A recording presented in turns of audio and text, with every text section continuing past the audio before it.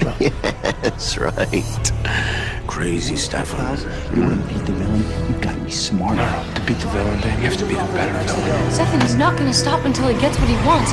Say goodbye to your family, Klaus. I know my brother better than anyone, and right now I don't have a clue how far he's willing to take us. I'm the hybrid! I can't be killed! Destroying Klaus is all I've left. You had me. Well, crazy or not, that kind of love never dies. Hey, what's up, you guys? It's me, Luke, and welcome back to another video. I hope you're ready to sink your teeth into this one. I really need to come up with new vampire puns, but I have been doing a deep dive series into the Vampire Diaries. We are currently on season 3. So this series is where I recap the plot of the Vampire Diaries. We go in chronological order and we do a deep dive into not only the plot, but also the characters, their relationships, the mythologies, plot holes, and just my general opinion on the show. I've been a fan of the Vampire Diaries pretty much since it first started airing around 2009, and I rewatch it every year. So talking about it here on my YouTube channel is just a buttload of fun, and you guys like it and I like it, and it's a lot of fun. So if you have not checked out my previous videos covering season 1 and season 2, the playlist will be linked down below. I've also posted 2 videos so far on season 3. We are doing 5 parts for season 3 of the Vampire Diaries because it is kind of widely known in the fandom as the best season of the Vampire Diaries, and I do agree with that. My personal favorite is season 2, but I do think that, like, in terms of storylines, villains, like characters, everything that goes on, the Vampire Diaries really peaked at season 3. It's where it's at. So I want to like delve deep into it, and that's why we're doing 5 parts for this season. So if you haven't already watched parts 1 and 2, definitely go check those out so you're all caught up. Those cover the first part of the season, so from the premiere to the mid-season finale, episode 1 to episode 9. And we have 3 more parts left covering season 3 of the Vampire Diaries. Today's video will be covering 4 episodes, episodes 10 to 13, and this chapter is self-titled Revenge, Repercussions, and Reunions. And along with that, if you don't know, I also do post videos on my Patreon where we actually watch scenes together. I react to them and break them down, scenes and storylines relating to like specific characters or relationships. So if you want to check out my Patreon for more content, the link is just in the description. Now, before we get into the video, a few caveats. As a reminder, this series is for anyone. Those of you who have watched the Vampire Diaries, is like a trip down memory lane, as well as those of you who haven't, if you just want to know what happens in this really amazing convoluted show that went on for like 8 years.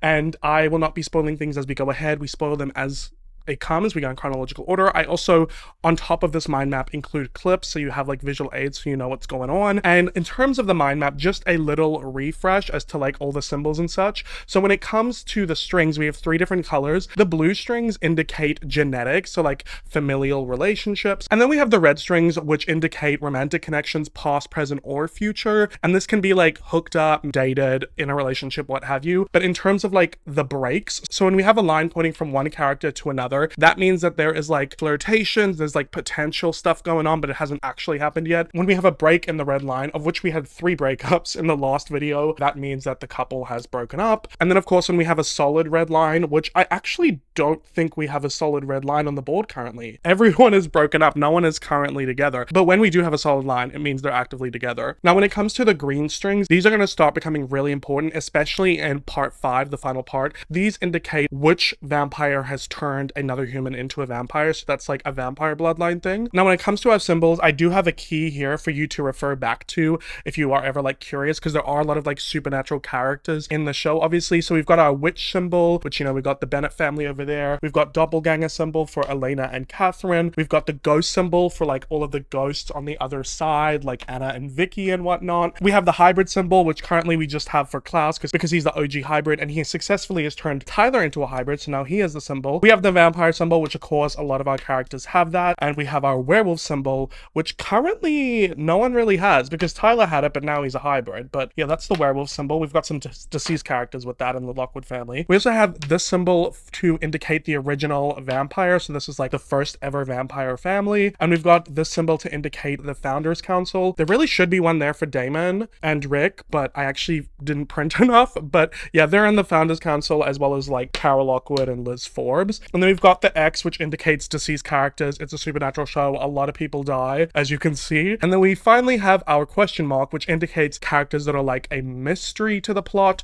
or characters that have yet to be introduced. So that's everything you need to know about the mind map. And before we get into our recap of episodes 10 to 13, let's do a refresh as a reminder of what happened in the last 2 videos. Of course, make sure you watch those if you haven't so you're caught up. But I know it's been like a month since the last one, so I wanted to refresh your memories. So let's get into previously on the Vampire Diaries. So our main plot points from from the previous 9 episodes of season 3 of the Vampire Diaries is Stefan had obviously left town at the end of season 2 to save Damon's life because he had a werewolf bite and Klaus's blood was the only cure. So he left town with Klaus and was on a bender for 3 months while Damon and Elena were trying to track him down and find him. And why Klaus had Stefan along with them is because he actually used to be besties with him over in the 1920s, and Stefan was actually romantically involved with his sister, but Klaus had compelled him to forget all of this because originals can compel other vampires. But then he eventually makes him remember, and he basically just wants to be besties with him, have him be his wingman, and he's taking him all along the eastern seaboard of the States to find werewolves so he can turn them into hybrids. However, every time he finds werewolves and tries to turn them, they keep failing. So he goes to Chicago to see an old witch of his to figure out why this is happening. However, Stefan knows why this is happening, and that's because Elena, the doppelganger, was supposed to die in Klaus's Sun and the Moon ritual as a sacrifice,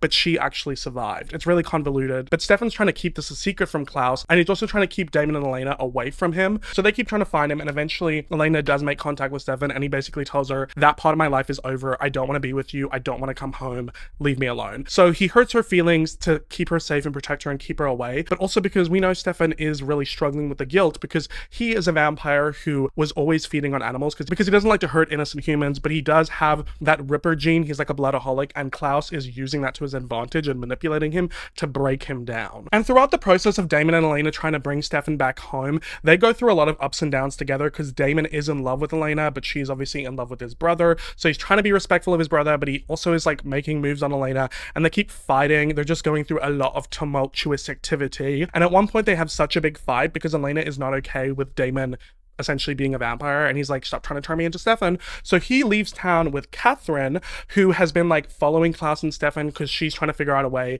to kill Klaus, because obviously he's been running after her for 500 years ever since she evaded him trying to break the Sun and the Moon curse back in the day and evaded her fate, which Elena obviously succumbed to. So she leaves town with Damon to find a vampire that is entombed named Michael, and he is Klaus's father, the original vampire who he is terrified of because he's been chasing him for years and years until he was entombed, and he is the vampire who hunts vampires. So he thinks vampires are an abomination. He wants to kill his children, especially Klaus, because Klaus is a bastard. He is a result of Michael's wife having an affair, so it's not actually his son. So yeah, that's why Damon has left town with Catherine to find Michael to put an end to Klaus. But while Damon is out of town, Klaus gets really suspicious of Stefan, along with the help of his sister, who has really good like intuition when it comes to Stefan because they used to be together and she can tell when he's lying. So Klaus takes Stefan back to Mystic Falls, to the Mystic Falls High School on senior prank night, where he finds Elena and sees that she is still alive. And a lot of chaos ensues in this episode with a lot of our characters. It's a really pivotal episode, season 3, episode 5, The Reckoning. So Klaus keeps Elena hostage and fights with Stefan over him lying about her being alive and lying that he doesn't care about his family back home. He actually compels Stefan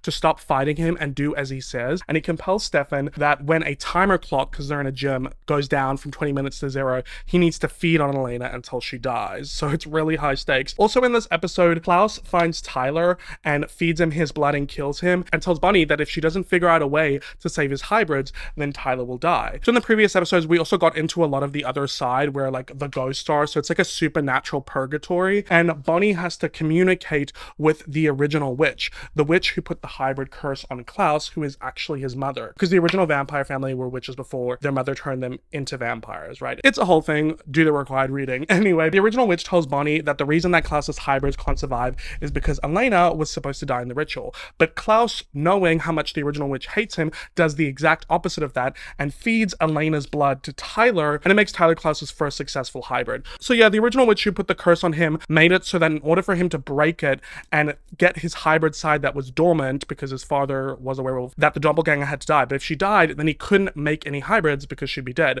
But now that she's alive, he can use her blood to make hybrids. So it's a big fat loophole. And Klaus wants to drain Elena of her blood, and Damon goes to save her from the hospital. He tries to stop him, but then he's like, we found your daddy Michael, he's coming to town. So Klaus gets scared and leaves, and Damon saves Elena from dying by having all of her blood drained out of her. We also learn now that because Klaus's blood turned Tyler into a hybrid, he is sired to him because he like saved him from having to turn into a wolf every full moon, because that was like crippling. So now he has to do everything Klaus says against his will. He doesn't have a choice. It's like a stronger form of compulsion because you can't even take Vervain to avoid it. And that really puts a strain on his relationship with Caroline, and they actually end up breaking up. Bonnie also also breaks up with Jeremy because on the other side, he was like cheating on her with his ghost girlfriend, Anna, messy boots galore. The way that Elena and Stefan like kind of officially break up is Klaus compels Stefan to turn off his humanity. And he really tries to fight having to hurt Elena, but Klaus is just like, turn it off. Iconic scene. So Stefan turns off his humanity, which is like a switch for vampires where like they become full predatory, like they don't care, they don't have any human emotions. So he feeds on Elena, and that's like the end of their relationship. Like she tries to kind of like get his bestie Lexi when the ghosts are all in town to help turn his humanity back on. Doesn't quite work, so their relationship is over, but Stefan has had to stay in town because he's been compelled by Klaus to watch over Elena. He calls her a human blood bag. It's really not good. Now this all leads eventually to the mid-season finale, episode 9 of season 3, Homecoming, where Elena, Stefan, and Damon lure Klaus back to town with the help of his sister Rebecca, because she now wants him dead because she found out that he killed their mother, and the help of Michael. But like it's just such a convoluted plan, okay? There's people going against each other. Elena ends up daggering Rebecca, which like puts an original vampire into a slumber because she doesn't trust that she's not gonna break down and change her mind and save Klaus's life. And then Stefan ends up stopping Damon from killing Klaus with the white oak stake that Michael was going to use on him. So then Klaus ends up using that stake to kill Michael, and then he tells Stefan that he is finally free of his compulsion because he saved his life and helped him kill his father. But Damon and Elena are like so confused as to why Stefan would do this, because if Klaus has died, then his compulsion would wear off anyway. But then we see that Catherine was actually pretending to be Elena in this episode as part of Damon's plan, and Klaus had told her, thinking she was Elena, that if something's going on and he dies, he's already ensured that his hybrids, which he created when he was out of town, are going to kill Damon. So Catherine tells Stefan that, and that kind of like triggers his humanity to come back on because he doesn't want his brother to die, obviously. So he ends up doing this to save Damon's life, but Damon and Elena don't know this. Catherine leaves town, and Stefan ends up stealing Klaus's coffins. So like I mentioned, when it came to Rebecca being daggered, there's currently no way to kill original vampires without the white oak stake, but you can dip a silver dagger into white oak ash and plunge it into their heart, which puts them into a slumber. It doesn't work on Klaus because of his werewolf side, but he keeps all of his family in coffins daggered and carts them around the world with him because he was waiting till he killed his father to bring them back to life. So it's quite ballistic, obviously, daggering your family and carrying them around in coffins.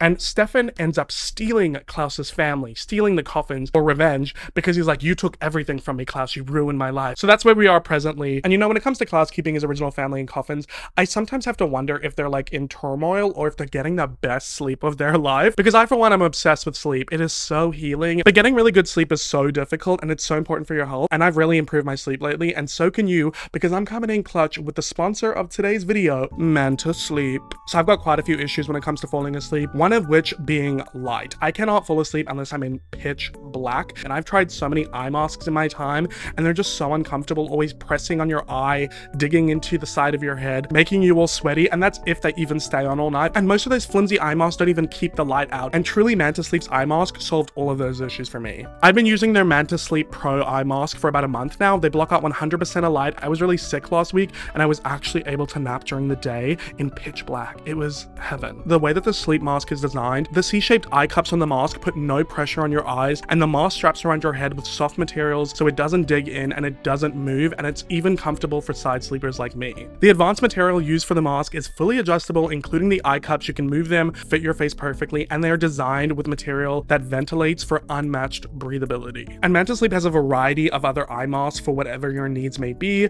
including a silk mask, a weighted mask, a cooling mask, a steam mask, and a mask with built-in Bluetooth for those of you who listen to white noise or other relaxing sounds when you're going to sleep. You spend a third of your life sleeping, and sleep is so important, and even sometimes you just need a nap to recharge. And Manta Sleep is pro nap and enables better life with better sleep. I've tried so many different sleep masks and sleep products, and in my opinion, Manta Sleep definitely has the best sleep masks and sleep accessories on the market. And if you would like to have better sleep and better naps and try out Manta Sleep for yourself, then click the link in my description and use code Luke at checkout for 10% off any of their products. Sweet dreams, and thank you to Manta Sleep for sponsoring this video and supporting the channel. So without further ado, let's get into my deep dive and recap of the Vampire Diaries Season 3, Part 3, covering episodes 10 to 13, self-titled Revenge, Repercussions, and Reunions. So starting off with episode 10, titled The New Deal, this episode begins with Bonnie walking into the abandoned witch house, and she can hear whispers from the spirits leading her somewhere as it gets louder and louder until she makes her way into the basement, where she sees 4 coffins. She's drawn to one specifically at the end, and she walks towards it and opens it, where she sees Klaus laying in it, holding the necklace, the one that belonged to the original witch, Esther, their mother, that she then gave to Rebecca, that Stefan then took from her and then gave to Elena. The necklace, you know, it's iconic. Bonnie then hears a noise and turns around, but when she does, she's woken up in her bed. So it's another witch dream. It's been a while since we've had a Bonnie witch dream, but these usually lead to somewhere that's driving the plot. So that morning, Elena's running through the streets of Mystic Falls. It's a really beautiful autumnal day, but she starts to notice a man in a hoodie running behind her. She starts speeding up, and so does he, and she tries to cut a corner, and he follows her. Eventually, she thinks that she's lost him, but when she turns around, the guy in the hoodie bumps into her and apologizes, so she thinks that he's following her. We cut to Elena having coffee with Bonnie at the grill, saying that she feels like she's going crazy and that she's paranoid all the time because Klaus is out there and he knows that they try to kill him, but he hasn't made a move yet. Bonnie talks about how she feels like she's going insane too because of her repetitive nightmare about the coffins, with Klaus being in one of them. Bonnie asks Elena if she's heard from Stefan, and she says that they haven't since he betrayed them, and that the Stefan they know is gone. She asks how Damon's handling it, and Elena says, you know, Damon's being Damon. So yeah, at the end of episode 9, Damon and Elena had this conversation where he was really freaking out because he was like, damn, this could have all been over. Like, now what are we going to do about Stefan? And Elena's like, we're just going to have to let him go. So she is kind of at this point where she's accepted that the Stefan that they know and love is no longer there. It's really heartbreaking. But obviously this is why Stefan wants revenge from Klaus, because he's taken everything from him. We then see Damon at the bar at the grill getting day drunk and wants Alar to join, but he's grading paper, so he doesn't want to. Also, the YouTuber iJustine, the one who always made videos about like Apple products and stuff, she actually makes a cameo in this episode as the bartender, so that's really funny. But Rick tells Damon that he's actually there waiting for Jeremy to come for his shift, and he shows him one of his papers that he got an F on because he completely plagiarized it and didn't even try to hide it. iJustine, the bartender, is like, you know that Jeremy kid, he got fired last week. We then cut to the forest where we see Jeremy and Tyler getting drunk together, and they're shooting beer cans with a crossbow. Interesting pairing considering like the beef that they had in season 1 and how like Tyler was like such a bully to Jeremy, but it was actually Tyler's suggestion to Jeremy to help distract both of them from their breakups. It's Jeremy's turn to shoot, and he asks Tyler to move out the way, but Tyler's being all cocky like, I'm a hybrid man, have at it, take your best shot. So he tries to shoot him with a crossbow, but of course Tyler catches it with his super speed. As if he wasn't cocky enough, now he's hybrid level cocky. And he reminds Jeremy that you can't kill him unless you rip out his heart or chop off his head. So yeah, I'm not entirely sure why, like I don't think it's ever really explained, but hybrids can't be killed by being stabbed in the heart like regular vampires. Like their heart has to be ripped out or their head has to be chopped off. It's such a random thing to add because like why? So back at the grill, Elena's there. She's gotten the news from Rick and she's leaving Jeremy a voicemail because she's really worried about him. He's been moody and not talking and failing ever since him and Bonnie broke up, and Damon's playing darts like, chill Elena, he just sounds like every other teenager. And she's like, yeah, well, he's a teenager who's lost everyone he's loved. But Damon reminds her that Jeremy still has her. Elena then asks him if he's doing okay, what with the whole Stefan thing and considering, but Damon just switches to some flirty banter and she can't help but smile. But then they get interrupted when Klaus shows up to the grill. Things get tense and Damon's like, really? You're gonna have a smackdown here at the grill in front of all these people? And Klaus is like, no, I just wanted to come to my local pub with my friend. And then the man comes in, and it is the same man that was chasing Elena that morning, and he like introduces himself to her. So this character is over here. So his name is Tony, and he is one of Klaus's new hybrids. Damon says that he's surprised Klaus stuck around, but he's like, you know, I happen to like this one pony town, and besides, my sister's missing. Have you seen her? And they like play all coy like they don't know where she is, even though of course Elena stabbed her in the back, and Damon has her chilling in the Salvatore dungeon. And he can tell by the look on Elena's face that she's uncomfy, so he's like, don't worry, this isn't going to affect you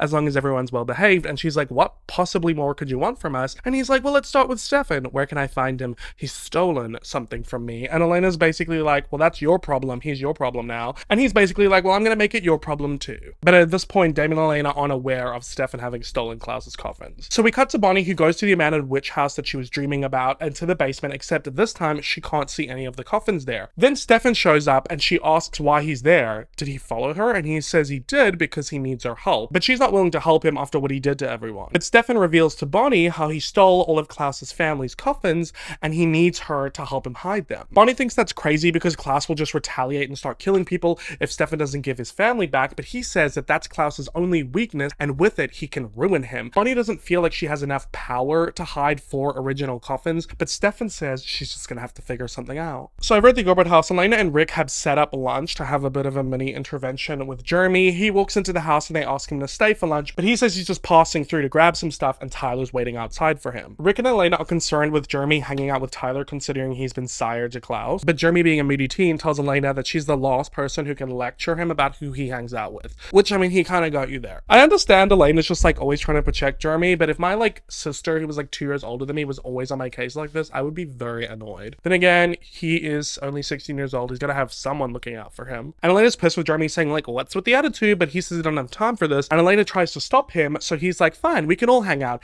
And he invites Tyler into their house, which obviously Elena and Rick are pissed about because he was not invited to come in before, and now he has access to their home anytime he wants because of the whole vampire invitation rule thing. Some time has passed, and Elena, Jeremy, Rick, and Tyler are all sitting at the table. It's really awkward and quiet. So Elena breaks the silence, saying how she thinks this is weird. Klaus has his hybrids following her, and then all of a sudden here shows up Tyler at her house. Tyler starts to feel awkward and says he wants to leave, but Jeremy tells him to stay. But Elena starts antagonizing him, asking if he has to go check in with his hybrid master. Tyler's like, it's not like that. So Rick asks Tyler, what is the difference between being compelled and being sired? So Tyler gives us his version of the 411, saying compulsion is just mind control, like hypnosis, but being sired is something more, like a faith. It's like something you have to do because you feel it's the right thing. So Elena questions if he believes serving Klaus is the right thing, and he says he doesn't serve Klaus, but he owes him his life for releasing him from the werewolf curse. Rick asks the tale his old time parental question, so if Klaus told you to jump off a bridge, Tyler, what would you do? And he's like, well, I'm a hybrid, so I'd survive. And Elena's like, well, if he told you to rip out your own heart? And he's like, he wouldn't do that. And she's like, what if he did? And he's like, well, then I guess I'd rip out my own heart. And everybody's looking at him like, whoa, you're kind of crazy.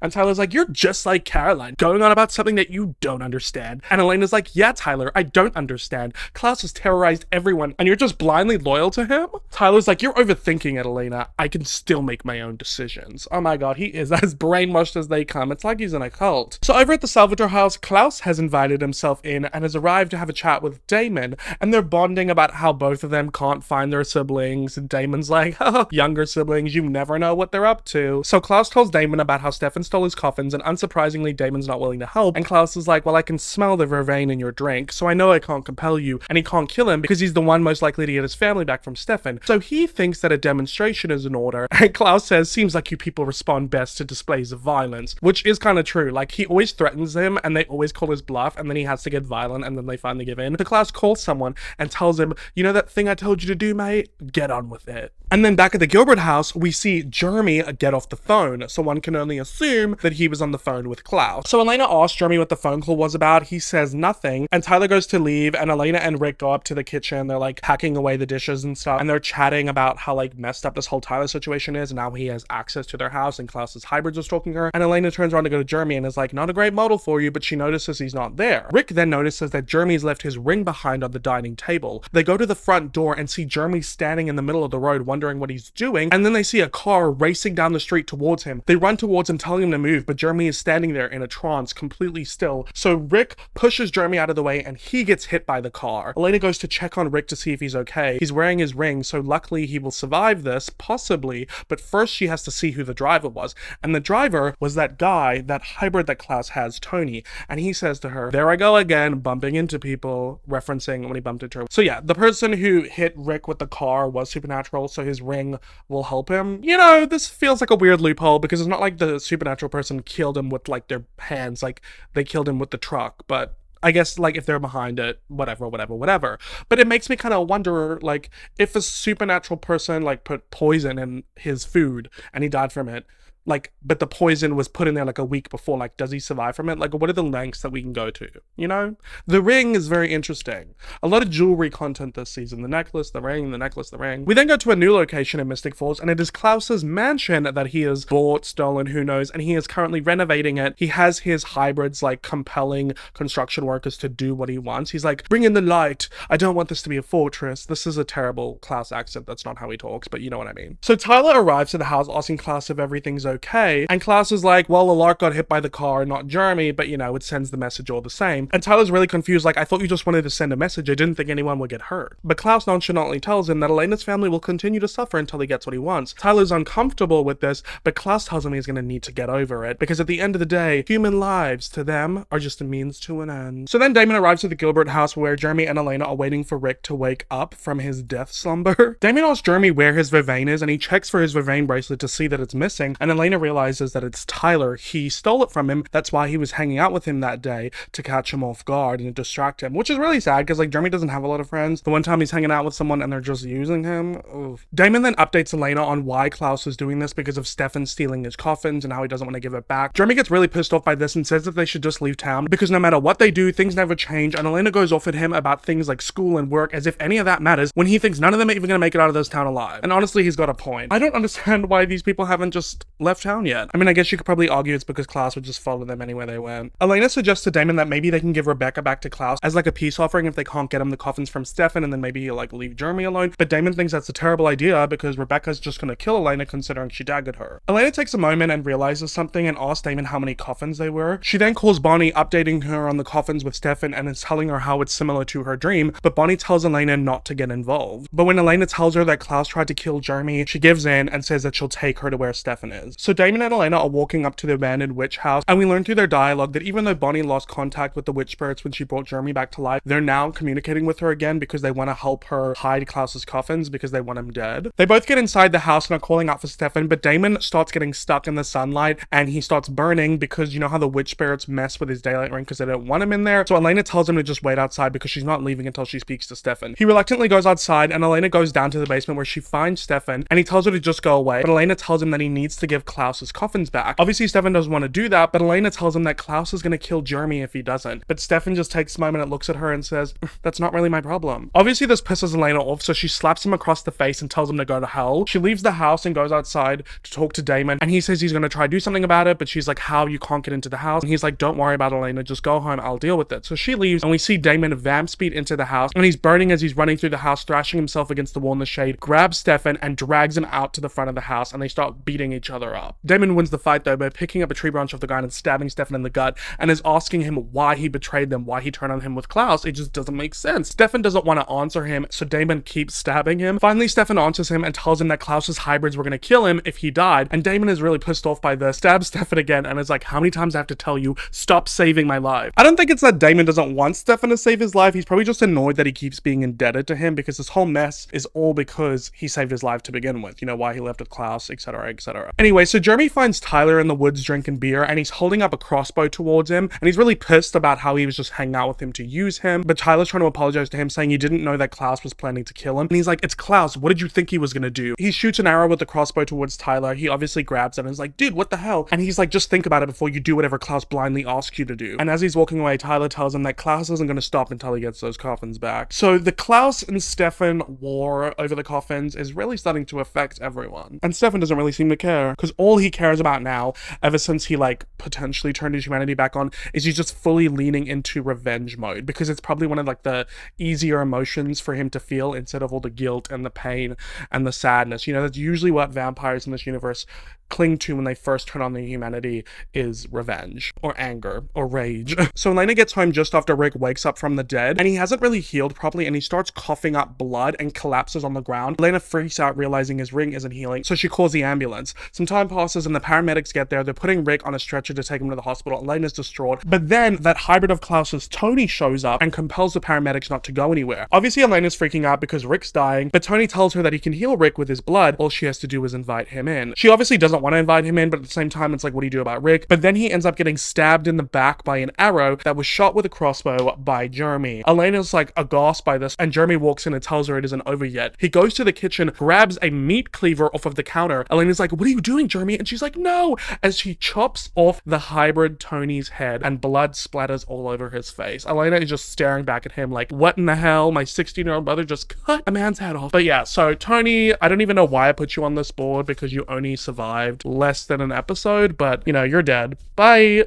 So back with Damon and Stefan at the abandoned witch house, they're still fighting and arguing back and forth. Damon's like confused as to why he saved him, like is the humanity switch on and off? And he's also annoyed that he ruined the plan because they almost had him. They almost killed Klaus. Now what are they gonna do? But Stefan's like, no, there's gotta be another way to kill Klaus. He doesn't just get to live forever. So Damon can kind of realize Stefan's up to something with thinking there's another way to kill Klaus and how he's got the coffins. So he wants in on the plan. Stefan's a bit apprehensive, but he's like, come on, if you keep saving my life, you might as well make it worth it. And Stefan's like, fine, we can work together, but Elena stays out of it. Do not tell her what's going on. They shake hands and the brothers are back on the same team. So Stefan walks into the house and tells Damon to follow, but he's like, they don't really, you know, like me in there. But he's like, Damon, don't worry, we're all on the same side. So when he walks in, he no longer gets burned. So the witch spirits are okay with him. Stefan takes him down to the basement and tells him to look. Damon's like, there's nothing here. He tells him to look again, and then 4 coffins appear in the room that were not there before. Stefan says that the witch spirits hate Klaus just as much as him, so they're helping him hide the coffins. So the coffins are in the basement, but they're being hidden by magic. But like, they're not like invisible, because like if someone just walked in there, they wouldn't like bump into it. It's like a cloaking spell, I guess. So it's like they're there, but they're not there. But that's all the info we know at this point. So we cut to the Mystic Falls Hospital after Rick has been there, and we get introduced to a new character, Dr. Meredith Fell. So if you clock that last name Fell, that is one of the founding families of this town, so she's definitely gonna have some secrets up her sleeve, some skeletons in her closet, if you will. Dr. Fell is really confused as to how Rick survived everything that happened to him, and she wants to run some more tests on him, but he doesn't want any more tests and he wants to leave, and she stops him before he leaves, asking what his secret is. A guardian angel, or did he sell his soul to the devil? He smirks and says, "Bit of both." Now this probably seems inconsequential, but it's not. It's the start of something. This is the start of something new. Well, actually something sinister, but I digress. So Klaus arrives to the Salvatore house per Elena's request, and he thinks it's to do with Stefan, but Elena says that she couldn't get an answer out of him about where the coffins were, but she has something else for him. We then cut to the basement where Elena opens the door to one of the Salvatore cells, and inside is Rebecca's daggered body, and Klaus looks at her like, oh, my poor sister. So Elena wants to make a deal with him that Klaus will spare her brother for his sister. He agrees, but she says that he should know that when he pulls the dagger out of her and wakes her, that Elena was the one who put it in her, so she'll come after her. Klaus says that he'll deal with his sister, because obviously he needs Elena alive because she's his human blood bag to make more hybrids. But before Klaus leaves, he tells Elena that he still needs her help in finding the coffins from Stefan, and she says that he's not going to tell her where they are, and Klaus is like, I may spare your brother, but you don't have a shortage of loved ones, Elena. So the question she should be asking is, who's he going to kill next if he doesn't get his coffins back? Elena at this point is just like defeated, frustrated, and pissed off, and is like, Klaus, Stefan's not going to give me anything. He doesn't care about me or anyone. You sorted that. You're the one who turned him into a monster, and he's your problem now. She goes to leave, feeling triumphant, and turns around and says to Klaus, you should know, by the way, that Rebecca knows that you killed her mother. Klaus is truly flabbergasted at this point. And this is really smart of Elena, because it kind of halfway ensures that he's not going to wake Rebecca, because he doesn't want to deal with her wrath. So Rick and Jeremy are walking in the parking lot, and they're chatting about the magical Gilbert ring, considering there's only 2 of them and both of them wear them. And Jeremy's like to Rick, so the ring brought you back to life, but it didn't heal you? And Rick doesn't really have an answer as to why it's not working well, but the reason he actually healed is because Damon healed him with his vampire blood. Rick asks Jeremy if he's okay, because he can tell he's struggling, and he says it just really sucks that the way that things are, but it is what it is. As a refresher, remember at this point, Rick is basically Elena and Jeremy's guardian, not like legally because Elena is 18, but he was in a relationship with their aunt who died in the ritual, and he also was married to Elena's birth mother. Oh, I love the connections. So back in the Gilbert house, Elena is cleaning some rags in the sink to get the blood off of everything. Damon comes in saying he took care of Rick and asks if she's okay, and she's holding back tears saying she got most of the blood out of the porch, and he can tell that she's deflecting, but tells her everything's gonna be okay. There's a bit of a moment, and then Elena confesses to Damon about her deal with Klaus to give him Rebecca. He's really not happy about this, but Elena doesn't feel like there was any other option, obviously, because she doesn't trust Stefan anymore. She then breaks down about Jeremy, so upset about everything that's happened, saying, you know, he's 16, he's just a kid, he shouldn't have to live his life this way. And she doesn't know what to do, but she needs to fix it. Damon then holds her face and tells her that they will. And you know what that means, because Elena and Damon have done it before. So back at Klaus's mansion, he's talking to Rebecca's body. We see that the veins are fading from her, so he's obviously pulled the dagger out, and he's welcoming her home, and we see that her finger starts twitching, so she's about to come to consciousness, but he apologizes and sticks the dagger back in her heart and says, we'll meet again, sister. So he's obviously not ready to wake her up and deal with the anger of her knowing that he killed her mother, so Elena was really smart in giving him Rebecca. You ate that one thing, because we know Elena's not usually the best at plans. So Elena goes with Rick into Jeremy's room to talk about what he said earlier about leaving town, and Jeremy says that he didn't mean it, he was just upset. Then Damon walks into the room. Jeremy's like really confused about this like intervention, and he's like, your sister thinks that we need to have another one of our chats again. Okay, I got a lot to say about this, but let's just get through it. So Damon sits down down and compels Jeremy that he's going to leave town and stay with some family friends in Denver. Rick tells Damon to tell him that he's going to leave Mystic Falls behind and not think about it twice. Yeah, it's like really emotional and sad, but they've compelled Jeremy to just leave town willingly and not think about it and move on with his life. And I have a lot to say about this, because obviously Damon and Elena compelled Jeremy back in season 1 to forget about vampires and forget about Vicky dying and everything, and it was such a big plot point throughout the whole first season, and even like a bit of season 2, as to why him and Elena really didn't get along, because he was really pissed at her for stripping away his free will and compelling him to forget about the death of Vicky and everything, and it just caused so many issues. So I understand how she wants to protect him, but compelling him again when you have already seen how much damage that did to him, I personally just think is really unfair. I'm just gonna put it out there. I mean, I don't know what other way they could keep him safe. I mean, he does have the Gilbert ring, but then he got compelled to take it off. I don't know. It's a really tricky situation. It really is. But an amazing song starts playing in the scene. It's that song that goes, "Some prayers find an answer, some prayers never know. It's one door swinging open, one door swinging closed. Somehow,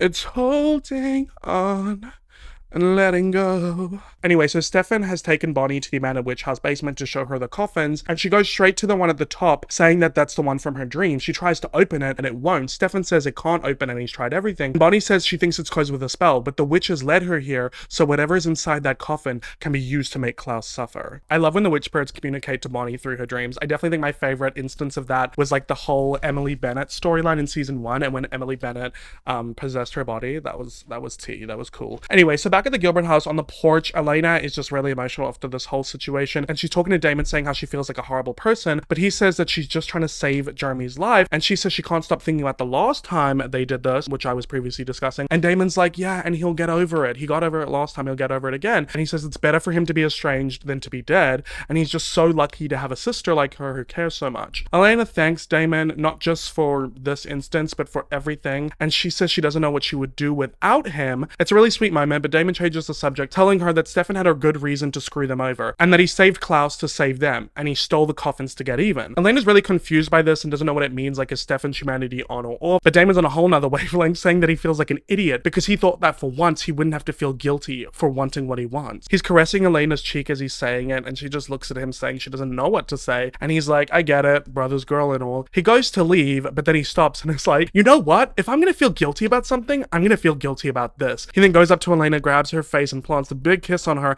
and she leans into it, and this is like Damon and Elena's first official consensual kiss. He pulls back, looks at Elena, and says goodnight and leaves, and she's just left standing there on the porch, truly speechless, truly gobsmacked. She looks like she enjoyed it. But yeah, that is the end of this episode. It is our first official Damon and Elena kiss. So the other times that they've kissed was when Damon, I think it was in the season 2 premiere when he killed Jeremy, when he snapped his neck. He actually did like force a kiss on Elena, and she like pushed him off of her. And then she actually did kiss him on his deathbed, a peck, at the end of season 2. But I would say that this, like their first official, like consensual mutual kiss. So it's a big deal. Okay, anyway, I feel like I'm just going on a tangent. So let's get into the next episode, episode 11, titled Our Town. So this episode begins with 2 scenes intercut together. It's Damon being really chippy, getting out of the shower, starting his day, because he's so happy that him and Elena finally got kissy-wissy. Elena is at Rick's loft, which is kind of turned into like home base for like the gym, because you know she's out here in the gym working on her fitness. Rick's her witness, because we know she's trying to be strong so she can stand a chance against these vamps. Stefan goes into Damon's room asking why he's so chipper. He's like, no reason, and Damon's like, well, hurry up and get dressed, brother. We gotta go meet Bonnie at the abandoned witch house. Elena at Rick's apartment is punching a boxing bag. They're both talking about how they didn't sleep well, and the reason Rick didn't sleep well is because he's really concerned about the shelf life of the Gilbert ring, and Elena's like, well, that's all the more reason we need to get Jeremy out of town. And Rick talks about how well Damon's compulsion worked, because when he left the house, Jeremy was packing and talking about how excited he is to live in Denver, Colorado. Elena asks if Rick's spoken to Damon today, and he's like, no, why? And she's like, no reason. So we go to Bonnie at the abandoned witch house basement, getting really frustrated because no matter what spell she does, the coffin will not open. She starts hearing swishing, the sound of like a vampire running around, and she's like, who's there? We see outside the abandoned witch house is Damon and Stefan walking towards it. But Damon stops because he hears something with his vamp hearing. Back to Bonnie, she turns a corner to see Damon there, and he's like, shh. And then Stefan is still at the front of the house, class, and we see that this guy walks out the front door, flashing his eyes and fangs towards Stefan so we can tell he's a hybrid. But luckily, Damon comes up from behind him and pulls his heart out of his chest, and he dies. So Bonnie arrives to the high school, and Elena's like, where were you? Because she's decorating Caroline's locker because it's her birthday. Bonnie lies to her, saying she was just like practicing some spells that morning because obviously Stefan doesn't want Elena to know about what's going on. Elena then tells Bonnie about Jeremy, saying how he's leaving town until this whole Klaus thing blows over. And Bonnie's really shocked that Jeremy would just leave Elena here alone. So Elena tells her about how she got Damon to compel him, which Bonnie looks really shocked by, but Elena says it's just to keep him safe. But she wanted to let her know before he leaves because she knows that Bonnie and Jeremy have like unfinished business, right? So we go to Stefan in the basement of the abandoned witch house where Damon's like thrashing a crowbar against the fourth coffin, and Stefan tells him not to bother. No matter what they do, it won't open. And Damon's yelling out to the witch spirits like, what good is it having you if you can't help us open it? And Stefan's like, none of this is going to be any use to us if Klaus's hybrids find our hiding spot. We've got to get rid of them. And Damon's like, whoa, Stefan, we got to keep the peace. Try not draw attention to the very thing we're trying to hide from Klaus. And Stefan's being really overzealous because he's like, I have everything that Klaus wants. And if he doesn't do as I say, I'm going to drop his family at the bottom of the Pacific Ocean. I think that's kind of funny that Stefan's threatening that, considering that that is the lie that Klaus had told to Elijah, that he had dropped their family at the bottom of the ocean. So he's using his own game against him. Love that. Damon reminds him of who they're dealing with and that Klaus will just kill them all if he does that. Stefan thinks that Klaus is bluffing, and Damon's trying to reason with him like, you can only call someone's bluff if you're willing to lose everything if you're wrong. But Stefan's looking pretty confident. Anyway, back at the high school, Bonnie goes over to Jeremy, who's packing up his locker, and she's like, you weren't gonna say goodbye? And he's like, well, I didn't think you'd want me to. And she's like, Jeremy, I was upset about what happened with you and Anna, but I still care about you. And that she doesn't want him to leave town, but Jeremy's all like, well, I think it could be a better life for me in Denver. And he basically just repeats what Elena told Bonnie Damon had compelled him, and she's like, whoa, that's exactly what Elena said, like word for word. And Jeremy's like, huh? So she just lets it go. But clearly we can tell that Bonnie has issues with Elena getting Damon to compel Jeremy. That much is very clear. So then we go to Caroline, who arrives to school, sitting in her car, looking really upset. When she gets out of her car, Tyler goes up to her. She says she doesn't want to talk to him. He's like, Caroline, wait up. And she's like, you almost got Jeremy killed, Tyler. And are you even trying to do something about your sire bond to Klaus? And he tells Caroline that there's nothing that he can do about it. And he understands why she can't be with him, even though he wants to be with her. But that he's really sorry and he doesn't know what to say. And he gives her a little present and wishes her happy birthday, and he walks away. She opens it to see a cute little charm bracelet, and she's really upset because, I mean, she loves Tyler and she wants to be with him. But what do you do when your boyfriend has to do everything that this crazy hybrid who wants to kill all your family and friends says he has to do? You know, she's kind of in a rock and a hard place. Side note, I've never really understood the appeal of charm bracelets. They seem really uncomfortable, but I digress. No one's ever given me one before. So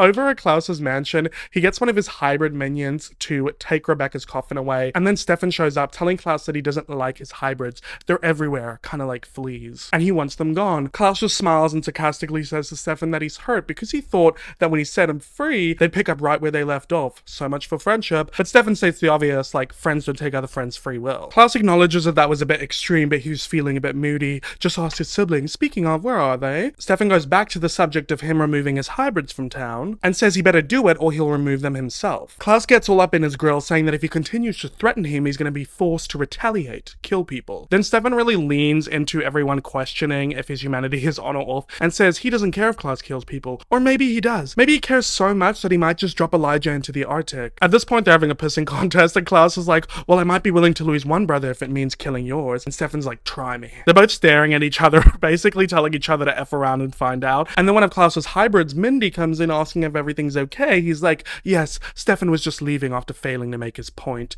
But then Stefan goes up to a table where there's all this construction stuff, picks up like this like blade thingy majiggy and throws it across the room, decapitating Klaus's hybrid, and is like one down and walks away. So clearly he proved his point, Klaus. The decapitation numbers are so high this season. So Caroline gets home and gets surprised by Bonnie, Elena, and Matt, who are like, happy birthday! And she's like, what are you doing here? And she's like, well, you missed our locker display at school. You never came. So we're just gonna bring the party to you. But Caroline says that she doesn't really feel like celebrating her birthday. They're really shocked by this. Bonnie's like, you practically made it a public holiday. But Caroline's clearly upset, saying that now her birthday is just a reminder of the fact that she's dead. So this is her first birthday since becoming a vampire, so she's technically frozen at 17. And she's like, the whole point of turning 17 was to get to 18. It's a filler year. I'm stuck in a filler year. Like, you know how Caroline's all about like being controlling and having life perfect, right? And she says she just wants to wallow in it, but Elena's like, you know what? I have another idea. So Tyler gets to Klaus's house like, you called me here. He then notices one of Klaus's hybrid minions cleaning up the other hybrid minion's body and is like, what happened? And Klaus is like, Stefan happened. That's why I need you to do something for me to send a message. He's like, what do you want me to do? And he's like, you know your girlfriend Caroline? I want you to bite her.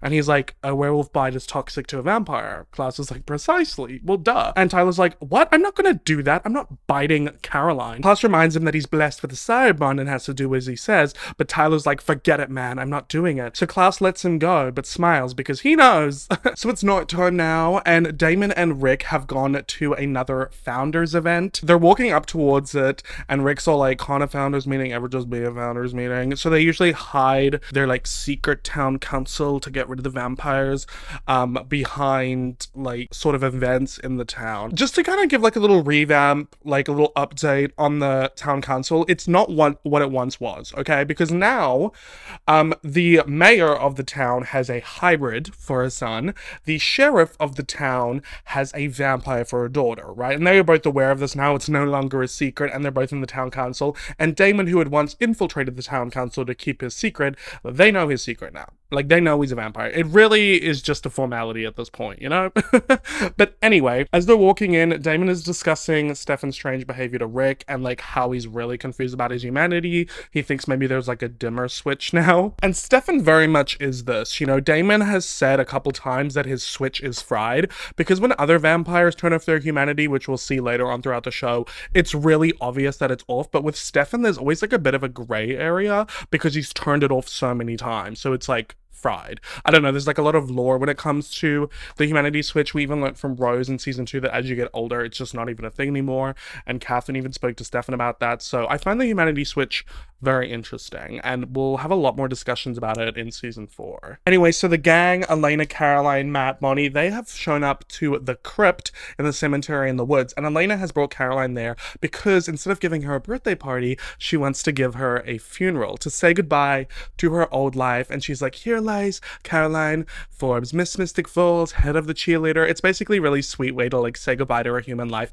and embrace her new life, and Caroline's kind of digging it. So I really like this positive spin. I mean, if you can make a funeral positive, this is what they're doing. So back at the town event, Rick is looking at a model of Wickery Bridge because this is a fundraiser to restore Wickery Bridge, which is the same bridge that Elena and her parents drove off of and her parents died on. And he even mentions that to Damon, and Damon's like, yeah, well, I'm just gonna go and write a check to Carol and let's get out of here. And as Rick's standing there looking at the model, Dr. Fall comes over to him and is making small talk about how he's such a mystery patient and how he survived, and he's like, I guess I got 9 lives. And she says that that's not bad to have in a town full of vampires. He looks a bit confused, like, honey, are you in the Founders Council? And she's like, well, I am the Fell, one of the founding families. I don't know why he didn't think of that. Like, if I was in this town, I would just assume every founding family was on the Founders Council. It is called the Founders Council, after all. She then looks at the model of Wickery Bridge and says she hates that bridge because her senior prom night dumped her on it. This may not seem important, but it is. So Damon finds Klaus chatting up Carol, really schmoozing towards her. She is such a flirt, honestly. And Damon goes up to her like, Carol, do you realize you've been kissing ass with an immortal hybrid who ruined your son's life? And Klaus is like, I reckon I saved Tyler's life. What with all that turning on the full moon? And he looks to Carol and he's so funny. He's like, you know, I only ever had to do it once, but I'm very sympathetic. I love this man. They could never make me hate you. Anyway, Carol tells Damon that Klaus has promised to protect Tyler and the town, but Damon says that him and his hybrids are who the town needs protecting from. But then Klaus says that he would have no use for his hybrids if Stefan just gave him his family back. But then Klaus says that he's come to an agreement with the mayor that he'll stay out of the hair of the council if they stay out of his, and the town will be protected if Stefan gives back his family. Carol implores Damon to get his brother under control, because if not, the council will be forced to intervene. Ooh, so scary. As if the council has ever made waves before. I mean, they did do the roundup in 1864, but that wouldn't have happened if it wasn't for Catherine. They also did do that, like, attempted roundup at the end of season 1, but they kind of, you know what, okay, I'll give you that. You ate that one thing. You did kill all of the tomb's vampires, but you still had some vampires running around town. So back at the crypt, our underage baddies are getting drunk, and Elena sees Caroline texting on her phone, and she's like, Caroline, what are you doing? And she admits that she texted Tyler. Elena's like, Caroline, and then Bonnie's like, oh, give her a break, Elena. You can't control what everybody does. Everyone in the crypt go mute, and then Bonnie comes out and says that she just really disagrees with Elena getting Jeremy compelled, and she says she's trying to protect him, and Bonnie's like, you're taking away his free will. And Elena's like, please, Bonnie, you can't tell him. And then she's like, are you gonna compel me not to? She just storms out and leaves. leaves. Ooh, the girls are fighting. So back at the town event, Damon is talking to Liz, who's also drunk in the Klaus's Kool-Aid, and is like, I'm not gonna let townspeople die over a supernatural pissing contest, so get your brother under control. Then Rick overhears Meredith fighting with a man, and this man is a new character named Brian Welters. There he is over there. And we catch the part of the conversation where Brian says to Meredith that she's gonna ruin her career. And then she tries to leave, so he grabs her arm and she's like, let go of me. Rick goes in to save the day. Brian then tells Rick that he might want to get to know her first before being her knight in shining armor because she's a psycho. He leaves and Meredith says, behold, my senior prom night. And Rick's like, you really should have pushed him off of that bridge.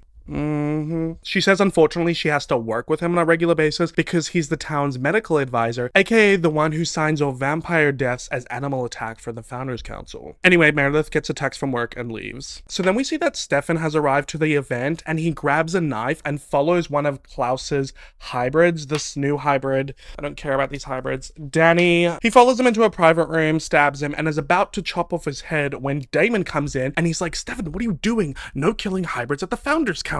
Stefan's pissed like, no, I told Klaus to get rid of his hybrids and he didn't. Now I'm sending a message. And Damon's like, you don't think he's just gonna make more hybrids where they came from? And then more on top of that? Did you forget Elena's part in all of this? Klaus uses her blood to turn them. But Stefan's all bad guy now, like protecting Elena's your problem, Damon. And he's no longer compelled by Klaus to protect her, so he doesn't care. Damon says he doesn't believe that no humanity crap, and if he wants to beat the villain, he needs to be smart. And Stefan says, no, brother, to beat the villain, you have to be the smarter villain. And then he leaves. It really is interesting though to see the brother role reversal, you know, with the past 2 seasons, Stefan always being the good guy, you know, trying to be safe and not have casualties, whereas Damon was always like a bad boy, willing to do whatever it takes to get the job done. He didn't mind being the villain, so it's really interesting seeing those roles reversed. So back at the birthday / funeral party in the crypt, Tyler comes over like, sorry to crash the party. Matt's like, don't, and Caroline says it's fine, and Tyler just wants to pull it for a chat, so she leaves to go out with him. And when they do, Matt tells Elena that he just wants to see Caroline okay. He wants all of them to be okay, despite this crazy life that they're stuck with. Elena then talks about her fight with Bonnie, saying that she's right. She shouldn't be messing with Jeremy's head, but she just doesn't know what else she can do, and she doesn't want to lose anybody else that she loves. Cute, cute, cute, etc. Outside, Tyler is chatting with Caroline in the woods, and he says he takes it all back. Klaus can't control him, not when it comes to her. But Caroline says maybe they're just not meant to be and they should move on, but he says that he loves her and he kisses her. I think I misspoke earlier. I believe this is the first time that Tyler tells Caroline that he loves her. So obviously that's gonna like be a big moment for her. So they both kiss, but then he starts going towards her neck, kissing her neck, and she feels a nip and realizes that Tyler bit her. She's absolutely shocked because, you know, werewolf bite kills vampire, and she tells him to just get away from her, and she's just sitting there on the ground crying, and Tyler freaks out and leaves. So I guess Klaus does still control you, Tyler. Back at the crypt, Elena and Matt are wondering where Caroline is, and they're both drunk, laughing at each other like, Caroline, there's ghosts out here. And then Matt gets thrown against the wall, like yeeted and knocked out. It's really funny, by Stefan, and Stefan takes Elena and kidnaps her. So we cut to Stefan speeding in his car with Elena. Her phone rings, he grabs it, and it's Damon on the phone like, why do you have Elena's phone? And Stefan says he's making his next move, because what's Klaus gonna do if he can't make any more hybrids? He hangs up, throws Elena's phone out the window. Damon freaks out. Elena demands that Stefan lets her out of the car. He obviously doesn't. And then back at the event, Damon pulls Klaus aside into a private room, updates him on the Stefan and Elena situation, but Klaus doesn't believe that Stefan would actually hurt Elena. But Damon says he's not so sure because Stefan's acting crazy right now. Klaus calls his bluff, saying that that kind of love doesn't die. And Damon says his brother just tried to behead someone in a public event. He knows his brother better than anyone, and he has no idea what he's gonna do right now. So if he says blink, he suggests you blink. Oh my god, this is intense. Like, the way Stefan's treating Elena, it hurts my soul. Anyway, moving on. Matt brings Caroline back to the Forbes house where Liz is. He tells her about how Tyler bit her and he can't find anyone. No one's answering their phone, and at this point, Caroline has already started hallucinating, so the werewolf bite is really sinking in. One thing that does kind of annoy me, I just have to point out, is the timeline situation. How is she already hallucinating when she was just bitten, I'm assuming less than an hour ago?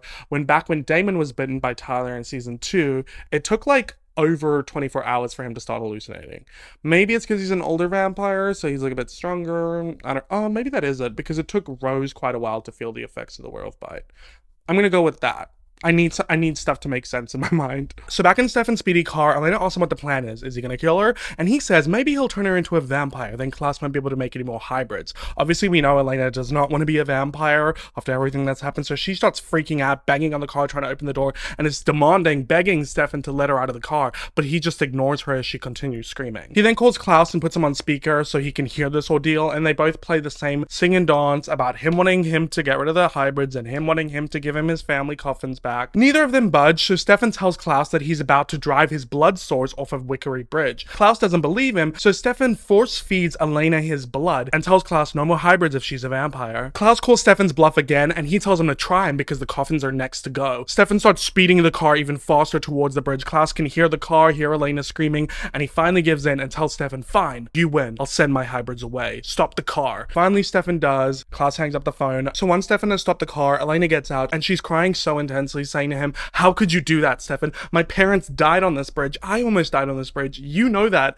You're the one who saved me. And like, I'm literally getting chills thinking about it because like, this is like the hardest she's cried so far this season. Like it is the pain in her voice. Like you can tell how truly distraught she is that Stefan of all people would do this to her. It's really like a full circle moment that he, like, out of all situations, threatened to kill her in the way that he saved her from dying, in the way her parents died. Like, it's beyond, it's like, there's levels to it. You can kind of tell by Stefan's face that he is a little bit shameful of his actions, but he says that he had to do it because Elena's fear sold it to Klaus. They argue back and forth, and Stefan says that if he knows Klaus's weaknesses, he can destroy him. Elena's really shocked by this, saying, like, after everything they've been through, is that all that matters now? Just destroying Klaus? Stefan says it's all he has left, and Elena is still crying, saying, you had me! But he says that he lost her the second he left town. She just hasn't admitted that to herself yet. She asks if that's what he's doing then, trying to make her hate him, and he just takes a moment, looks at her and says, I don't really care what you think about me anymore, Elena. Walks off, gets in his car, and drives off, abandoning her on Wickery Bridge. Like, Stefan, it's getting really hard to defend you here.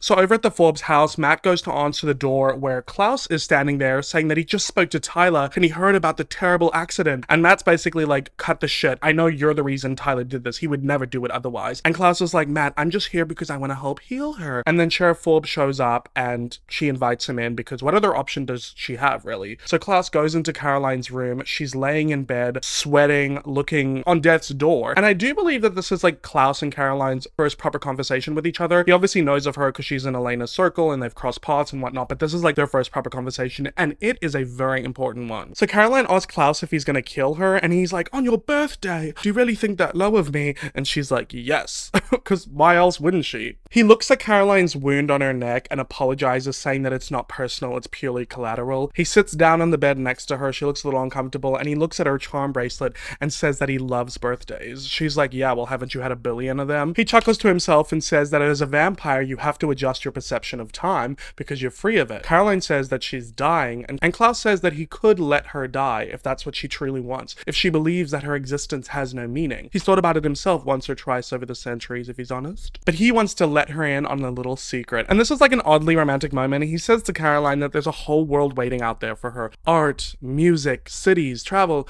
And then he looks at her in the eyes and says, genuine beauty. We know what that means. And he says that she can have it all and 1,000 more birthdays. All she has to do is ask. Caroline takes a moment and she's crying and she just starts getting emotional and says that she doesn't want to die. So Klaus grabs her head, bites his wrist, and feeds her his blood to heal her and wishes her happy birthday. And it's weirdly tender. It's like there's just something about this moment that indicates that Klaus, like, look, I don't want to say love at first sight because I feel like we're getting ahead of ourselves, but in this moment you can definitely tell that Klaus has like instantly started feeling something for Caroline. And it's also like we've had moments that have humanized Klaus, like when we saw the flashbacks of him being abused by his father, but this is like the first time we've actually seen Klaus be kind. Now granted, she's in this position in the first place because of him, so how kind really is it? But still, it's an interesting side to him for sure. So Damon has brought Elena back home. They're talking on the porch and he says that Stefan won this round for them today. Elena's obviously not happy with his methods, but Damon's like, we needed it though. And I just feel like he's not being very compassionate to her situation, but he says that Klaus has been calling the shots and now they have the upper hand, and it's all because Stefan was the better villain and he beat Klaus at his own game. You can tell Elena's kind of like a bit, why are you so impressed by this? But Damon just caresses her face and asks if she's okay, and he's there for a moment, but Elena says to him that he can't kiss her again. It's just not right. But he says, no, it's right, just not right now. Okay. So he says goodnight and leaves. So it's the next day still at the Gilbert house, and Elena's saying goodbye to Jeremy because Rick is taking him to the airport. Bonnie shows up to the house and her and Elena lock eyes. Elena thinks that she's going to tell Jeremy the truth, but she just gives Jeremy a hug, saying goodbye, and looks over his shoulder towards Elena, and they kind of like knowingly glance at each other at that. They're on the same page. So in Caroline's room, she wakes up feeling better and she sees a gift on her nightstand, opens it, and the gift is signed by Klaus wishing her happy birthday, and it's a diamond bracelet. So he's basically trying to one-up Tyler on his birthday gift to her. It kind of reminds me of an eclipse where Jacob carved that like little wood bracelet for Bella for like a graduation present, and then Edward gave her a diamond heart bracelet. Like they're like one-ing up each other with their money. So then we go to Elena standing on Wickery Bridge, the same one she was at last night, and Matt shows up. She thanks him for meeting her there, and she says that she's been thinking about what he said the other night about them feeling stuck, and he's like, Elena, I was just drunk and upset. And she's like, no, you're right, I do feel stuck. I've been holding on to the girl who had a normal life, the one who was supposed to die on this bridge with her parents. And Matt's like, Elena, you're not that girl anymore, and it's okay if you want to let her go. Elena's like, is it? Because I kind of feel like I'm disappointing her, like I'm disappointing them, my parents. It's a really sad moment. I'm like, I just can't, like, I'm sorry. When it comes to like stuff to do with Elena and her parents, like it gets me. It really does. But Matt comforts her and says that she's doing a lot better than she thinks she is. And he picks a flower off of the sidewalk and holds it up, gives one to Elena and says, here lies Elena Gilbert, an amazing friend, and drops the flowers into the bridge of the river off Wickery Bridge. So Elena gets her own little funeral moment, saying goodbye to her past life and welcoming her new one. It's really sweet, actually. You ate that one thing, Matt Donovan. That one thing. So then we go to Rick, who's drinking at the bar at the Grill. Dr. Fell shows up and is like, another day drinker. I lost a patient. What's your excuse? And he says he put a kid on a plane. She's like, yours? He's like, no, long story. But she sits down and says she has time. So there's a little flirtation situation going on here. And our final scene for this episode is Damon walking with Liz Forbes in the forest, and she has brought him there to take him over to a crime scene. He sees that it's that medical examiner, Brian Walters, laying on the ground dead with a stake in his heart. And Damon's like, what's with the stake? He's not a vampire. And Liz is like, no, this was a murder. Not to jump too ahead, but this is kind of the start of this storyline. I haven't really addressed this yet. Anything that has happened over the past 2 episodes where you're kind of like, oh, why are you mentioning that? It's because I'm cooking. And if you know, then you know. And if you don't know, well, you will know. And it's a really exciting thing to know. But anyway, that's the end of this episode. Really pivotal episode, especially for the Stefan and Elena relationship of it all, and also for the introduction of situations going on between Klaus and Caroline. So big episode. Let's get into our next episode though, which is a big episode for our beloved Bonbon, episode 12, titled The Ties That Bind Us. So this episode begins with Bonnie walking through the graveyard in the forest past her family's tombstones. We see her grams, Sheila Bennett's tombstone, and she walks up to a coffin that she can't open. Then she hears a noise, turns around, and it's Klaus, and he says, I figured out how to open it. Have you? He vamp speeds towards her, sinks his fangs into her, and she screams, everything goes black, and then she grabs her phone, hyperventilating, shines a torch, and realizes that she's stuck in the coffin. She's banging on the coffin like, let me out, let me out. And then finally someone comes to open the coffin, but it's like really bright light, so we can barely make out who it is, but it is a woman. And then boom, she wakes up. So it's another witch dream. It's another one of those dreams / nightmares that the witch spirits have given Bonnie to send her a message and help her move forward with what she's got to do. So in the abandoned witch house basement, Bonnie is showing Elena the coffins, telling her about her dream, and Elena's really surprised that they kept this a secret from her. But Bonnie says she didn't want to, but if Elena knew where the coffins were, then Klaus could threaten her to get to them. And Bonnie's telling her out of the 4 coffins that are there, one of them we know is Elijah, and then the other 2 are Klaus's other 2 original siblings, because remember, Rebecca is at his house, so the 4th coffin is the locked one that they can't get open. Then they hear footsteps coming, and it's Stefan, and he's really pissed off that Bonnie brought her here, but Bonnie says she thinks she knows someone who can help her open the coffin, and she needs Elena's help to find her. And Bonnie says she couldn't place her face at first, and then she realized. She pulls out a photo, shows it to Elena, she's like, oh my god. Stefan looks at the photo, and it's a little girl with a woman, and he asks who that woman is, and Bonnie says, it's her mom. Oh, finally, we have been dubbed dying for some Bonnie lineage. Everybody on the show has parents that we see except Bon Bon, and we had to wait till season 3 to get there. Julie Plec, what say you? So over at the Gilbert house, Elena and Bonnie are sitting at the dining table looking at a bunch of profiles that Elena was able to get from Sheriff Liz Forbes. She got profiles from every woman in the country named Abby Bennett Wilson, which is the name of Bonnie's mother, and she's talking about how surreal it is to track down the woman who bailed on her as a kid, and Elena tells her that she doesn't have to, but Bonnie says she has to because the coffin is shot with magic, it's a witch problem, and she needs to find her mother to be able to open it. That's all that this is. Damon then walks through the door with a folder saying that he already found Bonnie's mom and that she lives in North Carolina. He says compulsion really sped up the process, so it's time for a road trip, but Elena doesn't want Damon to come with because this is Bonnie's first time seeing her mother in like 15 years, and she doesn't want Damon to ruin it with his side commentary. He stands in front of Elena blocking her off. They kind of like have an eye off, and Bonnie asks what's going on here, and Damon just blurts out, "We kissed," and now it's awkward. After dropping that bomb, he says, "Have a great road trip," and leaves, and Bonnie just looks at Elena like, "Excuse me?" So Caroline gets home to find Tyler in her living room wanting to apologize. She says she doesn't want to talk to him or see him because he tried to kill her. He says because Klaus told him to bite her and he said no, but he did it anyway. Like it's completely out of his control. So that's why he had her mom call him.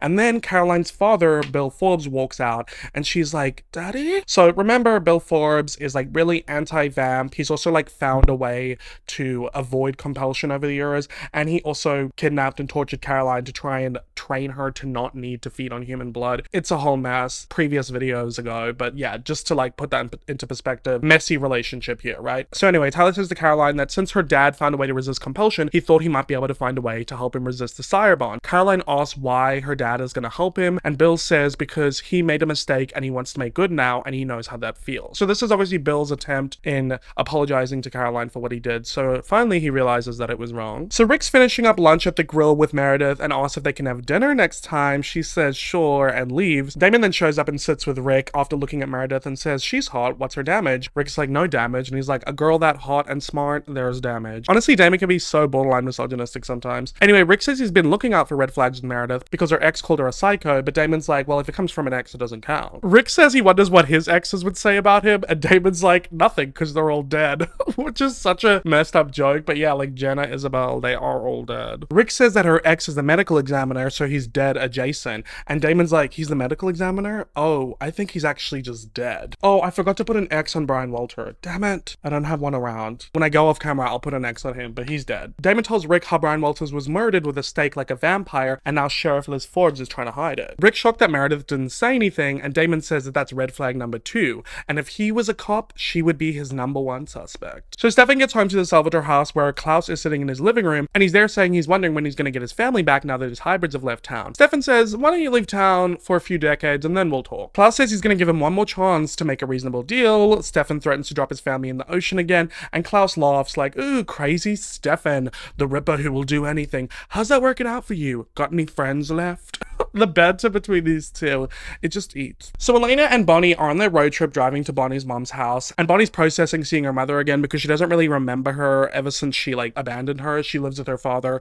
and she never called or wrote, and she changes the subject to Damon and Elena's kiss. Elena says she doesn't want to talk about it and it's not going to happen again, and before Bonnie can push the subject more, she gets a phone call from Stefan, and Elena takes the phone from her saying not to answer it, and Bonnie's like, if I don't, he's just going to keep calling and calling all day. So Elena answers the phone and Stefan's like, where are you guys? And she says that her and Bonnie are going to her family's lake house, waiting for Sheriff Forbes to send them more Abby Bennett profiles, and she tells him to lay off of them, and we cut to Stefan at the Gilbert house looking at the dining table with all the Abby Bennett profiles and the one that Damon showed them, so now he knows the address that they're going to, and he's like, okay Elena, fine, and hangs up. So clearly Stefan's now coming after them. So Klaus is at the Mystic Grill and he's on the phone to his hybrid Daniel. He's like, how's Mystic Falls without hybrids? He's like, boring. Are you clear on what you need to do? And he says he is. He hangs up the phone, gets out of his car and walks up to a cute house, rings the doorbell, and a woman comes out and he asks if she's Abby Bennett Wilson, and she confirms that she is. So I kind of don't like that the first time we see Bonnie's mother in the show is through this interaction. It just doesn't feel as special as I would have liked it, but I digress.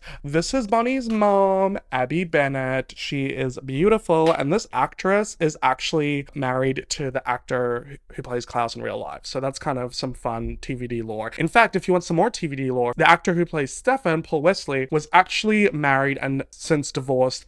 I think her name is Tori DeVito, who plays Meredith Fell. So that's another lore. She was also in Pretty Little Liars. So that's another lore on top of the lore. If you get the lore, you lore.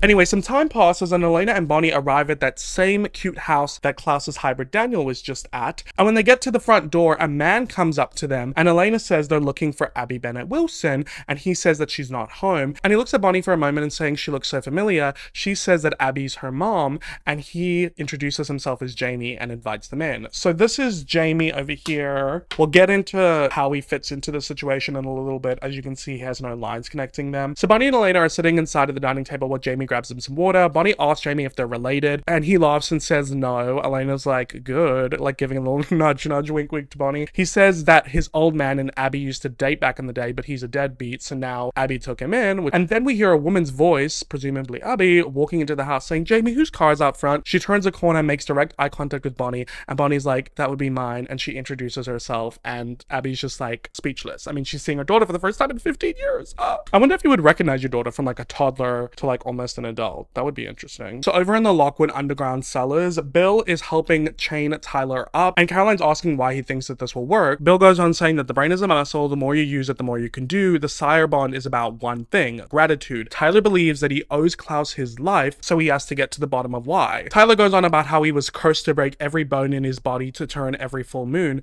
and Klaus freed him of that. So Bill says, well, to break the sire bond to Klaus, Tyler, you're gonna have to turn and own the pain so you're no longer grateful to Klaus. Caroline asks how he can turn when it's not a full moon, but Bill's like, well, you're a hybrid, right? You can turn on free will. Tyler says he doesn't know how to just start it, and Bill's like, well, you're making excuses. And he's like, you don't understand. When I turn, I break every bone in my body. And Bill's like, how badly do you want your freedom, Tyler? So Tyler takes a moment, focuses, closes his eyes, and then opens them, flashing his amber eyes, and his bones start breaking, and he begins the transition process. So back at Abby's house, Bonnie's looking at a graduation photo of Jamie, and Elena asks how she's holding up, and Bonnie says she's not here to get her mom back, just to get her help. So she's trying to like keep her walls up so she doesn't get hurt, clearly. Abby comes back into the dining room bringing them some food, and Elena tells her she has a beautiful home. So Abby's like, you're so sweet, Elena, just like your mother. Elena's a bit taken aback by this, like, you knew my mother? And Abby says that Miranda was one of her best friends. Bonnie's pissed off at this point, saying, so you had a daughter and a best friend and you still left town? Abby tells Bonnie that her best friend is the reason she left town. 15 years ago, a vampire came to town looking for Elena, looking for the doppelganger. No one could manage to kill him, so she lured him out of town and performed a spell to desiccate him in a crypt in Charlotte. That's when Elena realizes that she's talking about Michael, so it's all coming together, right? So I'm assuming Michael was looking for the doppelganger so he could use Elena to lure Klaus to town and kill him. Abby reveals that it took every ounce of her power to take Michael down and it almost killed her. She recovered, but her powers never came back. And Bonnie's like, and neither did you. Abby's like, Bonnie, it's not that simple. And Bonnie just gets up and says that this was a mistake. Abby has no magic, so she can't help her. She goes to leave, but Abby runs after her and stops her, saying that she wants to talk to her. Elena says she's gonna leave to give them some space and wait outside. But when she goes outside, she hears some noise, turns around, and Stefan sneaks up on her. Why am I doing acrobatics here? So Demi goes to the Mystic Falls Hospital to talk to Dr. Fell. He's sarcastically apologizing for her ex-boyfriend's death, and she's like, thanks, I'm still processing. He says he just came by to tell her that it wasn't actually an animal attack, but of course she would know that considering she's the one who signed the death certificate. Meredith takes Damon into a private room asking why he even cares, and Damon says because Rick's his friend and he wants to make sure she's not a psycho. Meredith's really insulted that Damon would insinuate that she would kill her ex-boyfriend, but says that if he really does care about Alar, he should probably find out how he came into the ICU one night on death's door and walked out 1 hour later without a scratch. Damon's like, whatever, and goes to leave, but Meredith injects him with some vervain. When he passes out from the vervain and falls to the ground, she grabs a syringe and draws out a vial of his blood, but he starts to wake up, so she puts it in her pocket and leaves.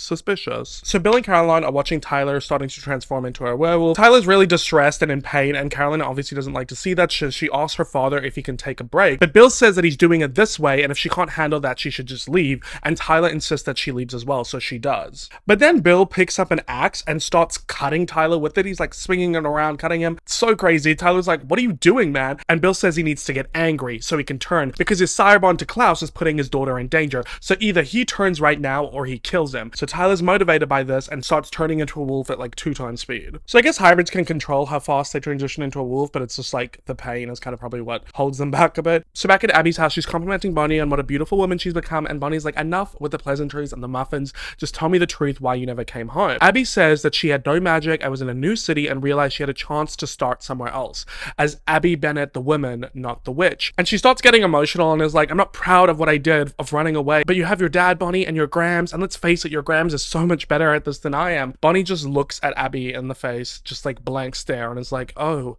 you don't know. And Abby's like realizing what she's saying, that her mother is dead, and asks her how it happened. And Bonnie tells her that they were doing a really tough spell. It took a lot out of them, her more so than her, and Bonnie starts getting emotional as well. It's really sad. Imagine like your mother having been dead for a year and you didn't even know. That's crazy. They're both emotional together, and Abby says that her Grams really raised her right and should be very proud of her. She then asks Bonnie what brings her to her, and she says that she had a dream that made her think that she was supposed to help her, but with no magic, she's not sure anymore. And Abby says, yeah, she may not have magic, but there's other ways that she can help her. Bonnie's like, I don't know, and Abby just insists that she gives her a chance. So outside, Stefan's going off at Elena. He's really pissed at her for going rogue, saying that this is exactly why he didn't want her involved. In a fit of rage, Stefan starts breaking stuff. Then Jamie comes out and is like, whoa, what's going on here? Stefan grabs him by the throat and compels him to leave. And then Jamie comes back and shoots Stefan with like this big rifle in the chest with wooden bullets. So back inside the house, Bonnie and Abby hear the gunshot noise. Bonnie goes to the window to see what's going on, and Abby comes up behind her, grabs her, and puts a cloth over her mouth, and Bonnie starts like, you know, freaking out, but she passes out. So she chloroformed her. Chloroformed? Is that what it is where they make you pass out? Either way, there's some fishy stuff going on with Abby and Jamie. So Damon goes to Rick's apartment and gives him the 411 on how Meredith vervained him and bloodjacked him after his visit to the hospital to talk about her dead ex. Rick's really pissed at Damon for going after her, saying that he could handle it, but Damon says he should be thanking him because he's proved that she's a psycho. So back with Elena, Jamie's tied her to a pole so she can't move, and Stefan's laying on the ground in agony and he's not healing, so there's obviously wood chips still inside of him. Then Abby comes out of the house calling out for Jamie, and Elena starts freaking out as she sees Abby dragging Bonnie's unconscious body to the car. Messy, messy, not exactly the best mother-daughter reunion. Back with Tyler, he's almost finished completing his transition, and he's getting really strong and starting to be able to pull the chains off of the walls, and tells Bill that it's not going to hold him and he needs to leave. Bill's a bit apprehensive at first, but when Tyler yells at him, he starts to go, but it's too late because Tyler has turned into a wolf, and we know that when they turn into wolves, they lose all control, and he attacks Bill. So it's nighttime now, and Abby has pulled her car over to the side of the road where we see Klaus's hybrid Daniel waiting for her. So obviously Klaus and his hybrid are behind everything going on with Jamie and Abby. So Abby updates Daniel about how Stefan showed up but Jamie took care of it, and how she didn't have a chance to ask Bonnie where the coffins were, and she's definitely not going to tell her now. But Daniel tells her that she just needs to keep trying. Bonnie comes out of the car and asks Abby what she did to her. Abby says she'll be fine, it was just a few herbs that knocked her out, but she shouldn't try any magic because it's muted it, and she tells her that she needs to tell her where Klaus's coffins are. Bonnie doesn't want to tell her, obviously, and Abby says that if she doesn't, that man has compelled Jamie to kill himself. Bonnie like, sorry, like, this is so much bigger than me, I don't know what you want me to do. And Abby's talking to Bonnie like, please just tell me where they are and no one needs to get hurt, as she's typing into her phone, warn your friends, and she shows Bonnie the phone so that she can read it, because obviously otherwise Daniel will hear her communicating with his vampiring. So back at the house, Stefan's still on the ground writhing in pain, and Elena asks Jamie to let him go, and we can see from behind that she's slowly breaking free of the rope, and he tells them both not to move. He says he doesn't know why he shot Stefan, but he knows that if he moves again, he's gonna have to shoot him again. Elena, realizing that he's been compelled, asks Jamie who gave him the gun and what they told him to say. JD said some guy came around, gave him the gun, and told him to shoot anyone who gets in their way, and if Abby doesn't get a hold of some coffins, then he needs to shoot himself. Elena asks what the man told Jamie to do with her, and he says that the man told her not to hurt her. So Elena, finding a way through a loophole, is like, well, are you sure about that, Jamie? Because these ropes, they're really hurting me. So because of the compulsion, he goes to loosen the ropes, and she's already about to break free, so she pulls out, grabs the gun, hits him over the head and knocks him out, and goes to Stefan and asks what she can do to help. Stefan says that there's like wood chips that are scraping against his heart and he can't get them out, so she has to dig her hand into his chest cavity and start pulling out the pieces of the wood from the bullet. Messy. So then we cut to Damon walking down into the basement of the abandoned witch house, but the coffins are not there, but you know who is? Klaus. So obviously Abby told him the location of the coffins, right? Klaus starts going off at Damon for hiding in the squalor behind these witches, and then the witch spirit starts frying his brain, and Damon's like, don't insult them. And then Klaus starts screaming at the witch spirit, saying, funny thing about witches, living or dead, they protect your own, and I have no problem having my hybrid killing off the remaining Bennett bloodline if I don't get my coffins back. The witches stop frying his brain, and then 3 coffins appear before him. But there's one missing, and can you guess which one it is? The locked one. Klaus asks where the other coffin is, and Damon says, see, we only had time to hide one of them. Klaus threatens to kill him, and Damon says if you do, then you're never gonna get that coffin back. And something tells him that Klaus wants what's in that coffin a lot more than he wants him dead. I really love the Damon and Klaus scenes, because Damon just has this confidence about him, like he just knows that Klaus isn't gonna mess mess with him. He just goes in knowing that he's got the upper hand. I love that about you, Pookie. So Rick goes to the Mystic Falls hospital to talk to Meredith about her stealing Damon's blood, and she says that she's not crazy and he can stick around to find out how. She then walks him into a room where there's a patient, and he's like, is that Bill Forbes? So Bill Forbes is like mangled up, right? And she's like, this is an actual animal attack and he's gonna die unless I have something to do about it. She pulls Damon's blood out of her pocket and injects it into Bill, and she says, you want to know my secret, Rick? I'm a doctor who hates when people die, so I cheat. So that's why she stole Damon's blood, because she takes vampire blood and gives it to her patients so that they don't die, which honestly, like, I kind of get it, because like it's such an easy way to heal people, but then if people die, you have a bunch of vampires running around. So back with Elena and Stefan, after she's finished pulling the stuff out of his chest, Stefan's really impressed with Elena having done that and dealt with Jamie, and he's like, you've changed, you've gotten stronger. And Elena says Stefan's not the only one who had to change, they all had to. There's a bit of silence, and Elena comes out and says to Stefan that she feels like she has to tell him something, not because she feels guilty that it happened, but because she feels guilty that he doesn't know. And she tells him that she kissed Damon. Stefan is completely speechless and is just having a really human moment and just walks away. Mance doesn't even know what to say. I feel like he's like, I can't blame her, but at the same time, I'm breaking on the inside. So after some time has passed, Elena goes up to Stefan where he's just sitting by his car processing everything, and she asks him to just say something. He says that he should have never kidnapped her. The car and the bridge, he took it way too far. But she shouldn't have lied to him today either. She can't do things like this when Klaus is still alive. She says that she knows that, but she just wanted to give Bonnie a moment with her mother without everything else getting in the way. And Stefan's like, without me getting in the way. She's silent, doesn't answer the question, changes the subject back to Damon, and says that she didn't plan on kissing him. Stefan says, Elena, you're better than him. You're better than both of us. And he gets in his car and leaves. It's very much, if I can't have her, no one can. But no, I do truly think that Stefan probably agrees with that. He's probably looking at his behavior, Damon's behavior, and is like, Elena, just don't have either of us. So still on the side of the road, Bonnie has gotten off the phone and tells Abby that Elena is on her way and that Jamie's okay. She breathes a sigh of relief. Bonnie says she kept her end of the bargain up, and Klaus usually does, so he should leave her alone. Bonnie then says to Abby that she was willing to do all of this for Jamie when he's not even her family. But Abby says that Jamie is her family, and she knows that that's difficult for Bonnie to understand, but it doesn't mean that she doesn't care about her too, and that she wants to help her. But Bonnie says she has no magic and she doesn't trust her. Abby says that when she put Michael down, her magic didn't just disappear. It drifted away. The longer that she was away from Bonnie, the weaker it got, like nature was punishing her for abandoning her own daughter. And maybe, even though she doesn't want her magic back, she would do it to help Bonnie. So I find that really, in a way, kind of beautiful that the witch spirits punished Abby by like making her magic get weaker as she stayed away from Bonnie longer, because like you abandoned your daughter and like bloodlines are really important with witches. But now, as a way to make amends to her, she's like, I don't want my magic back, but I'll get it back to help you. And I think that's really sweet.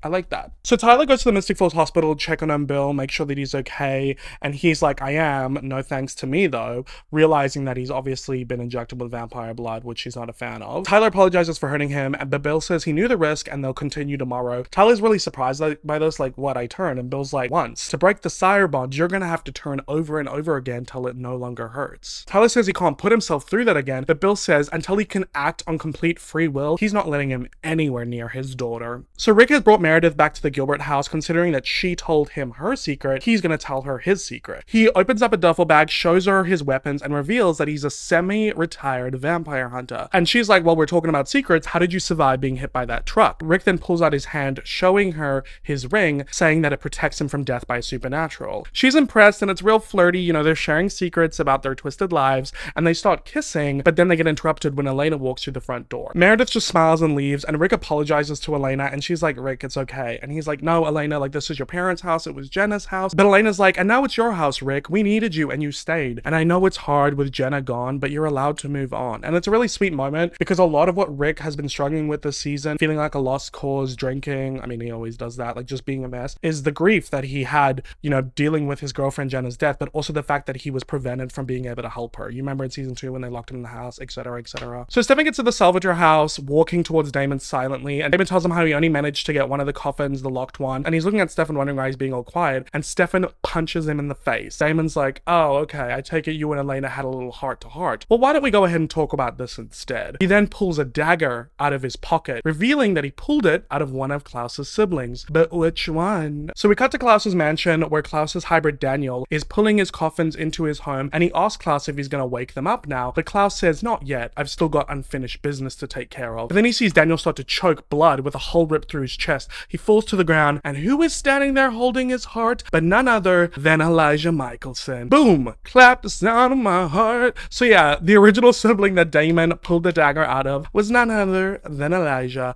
who we haven't seen since the season 2 finale, when he betrayed our gang when he was supposed to kill Klaus during the ritual, because Klaus said the family was still alive and he could take them to him, but then he tricked Elijah by daggering him and put him in a coffin. So we have got some catching up to do with Elijah Boo Boo. Anyway, that is the end of that episode. Full on stuff, right? I'm a little bit sad that Bonnie's reunion with her mother was quite tainted. We still have some time to make amends. So let's get into our next episode and our final episode for this video, season 3 episode 13, titled Bringing Out the Dead. I love this episode. So this episode begins right when the last one ended off. Elijah notices that Klaus is very surprised to see him, so he can obviously deduce that he's not the one who pulled the dagger out of his chest. So he van speeds over to him, throws him back, and they both start fighting. Klaus says to Elijah that he did keep his word in reuniting him with their family. Well, technically that's true. He tricked Elijah, because the way that Klaus reunited Elijah with the family was by daggering him and keeping him in a coffin as well. As Klaus is fighting with Elijah, he pulls open one of the other coffins and pulls a dagger out of one of his other siblings and threatens to stick it into Elijah. Elijah dares him to do so because then he'll have Cole to deal with, the sibling he pulled the dagger out of. Klaus holds down the dagger and tells Elijah that Michael, their father, is dead. Elijah takes this information in but asks Klaus why their siblings remain in coffins then. Finn for over 900 years, Cole for over a century. Klaus says because Stefan Salvatore holds the one thing keeping him from waking his siblings, and that there are things that Elijah doesn't know about their past, about their mother's past,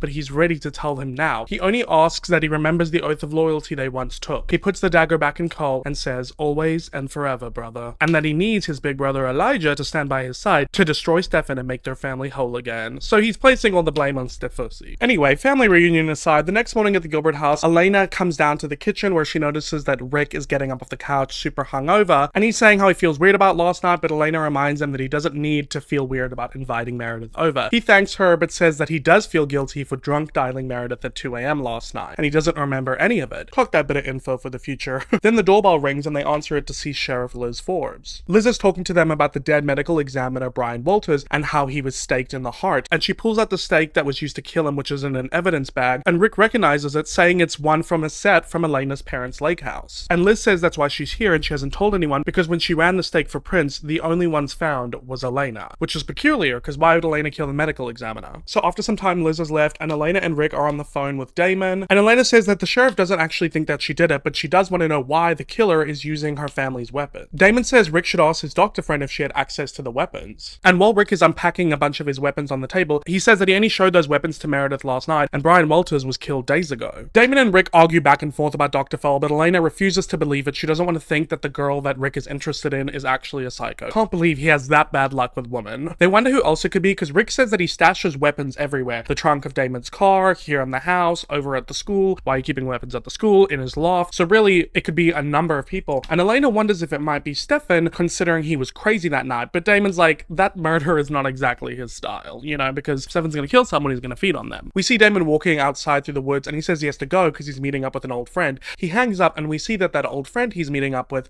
is none other than Elijah Michelson. Elijah says that when he woke, he found a note in his pocket from Damon, and Damon records the note saying that he wants to discuss their mutual destruction of his brother Klaus. But the scene cuts, so we don't actually get to see their conversation. We then see Bonnie and her mother Abby walking with a pissed off Stefan through the Lockwood tunnels. So he's pissed because they gave over the coffins to Klaus, but they still have one left, the mystery locked one, and it is in a cave that Stefan can't enter because it's in that part of the cave that has that boundary that vampires can't get through. So he wants Bonnie and Abby to dig deep and figure out a way how to open the coffins. So Stefan leaves them, and as he gets to the entrance of the tunnel, Elena's waiting there for him, saying she found his location from Bonnie because she wants to talk to him. He doesn't want to talk to her and goes to leave, so she flat out asks him if he killed the medical examiner. He stops and asks Elena why she would ask him that. She says it's because she doesn't know what he's capable of anymore, and then Stefan asks Elena if she's asked Damon if he's killed anyone recently. She's speechless, so he walks away. Things are not good in Stelena land, guys. So we cut to Caroline at the Mystic Falls Hospital. She's thanking Meredith for taking care of her dad, and she says, well, could you ask him to lay off because he spent half of the night threatening to get my medical license revoked. Caroline says that her dad's not a fan of vampires, so he's not exactly psyched that vampire blood is what healed him,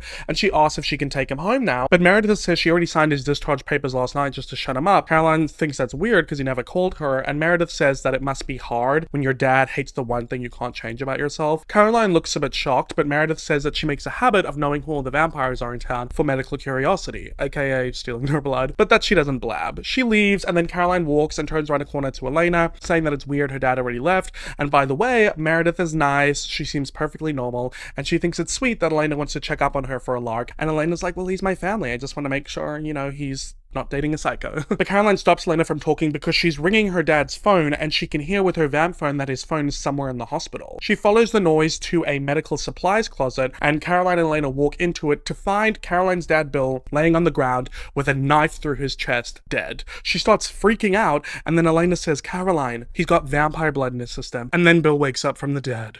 So back in the cave, Abby is looking at all of the drawings on the wall telling the story of the original family and she asks Bonnie what they are, and Bonnie says it's a story about a mother who loved her children so much that she couldn't bear the thought of losing them, so she turned them into vampires. One of which is Klaus. Bonnie's flipping through Abby's grimoire saying that there's nothing in there that can help them and that there is a page ripped out of it. Abby says it's the spell that she used to seal Michael away and she got rid of it. But she does point out the spell on the page behind it, but Bonnie says that that's a sealing spell, the opposite of what they're trying to do. But Abby points out a symbol on the page saying that it's a blood knot, which requires 2 generations of the same bloodline to perform it. Bonnie realizes that if they do the spell together, they could unbind it, ergo unseal the coffin. Okay, that's witch talk. So Damon walks into Stefan's room telling him that him and Elijah have organized a dinner party with Klaus. Obviously Stefan doesn't want to go and he says that he doesn't want to strike a deal with Klaus, but Damon says that they don't have to. They're just using this as a distraction so that the witches can get the coffin open. Stefan's pissed that Damon's trusting Elijah because he's already screwed them over once before when it comes to Klaus, but Damon thinks that undaggering Elijah was smart because he's in vengeance mode towards Klaus, and besides he trusts him just as much as he trusts Stefan now. Stefan gets up in his face saying it goes both ways, brother, and Damon asks if this is about him kissing Elena again, because if it wasn't for Klaus then Stefan wouldn't have become such a dick and then that kiss would have never happened, so he should get ready to fake a truce.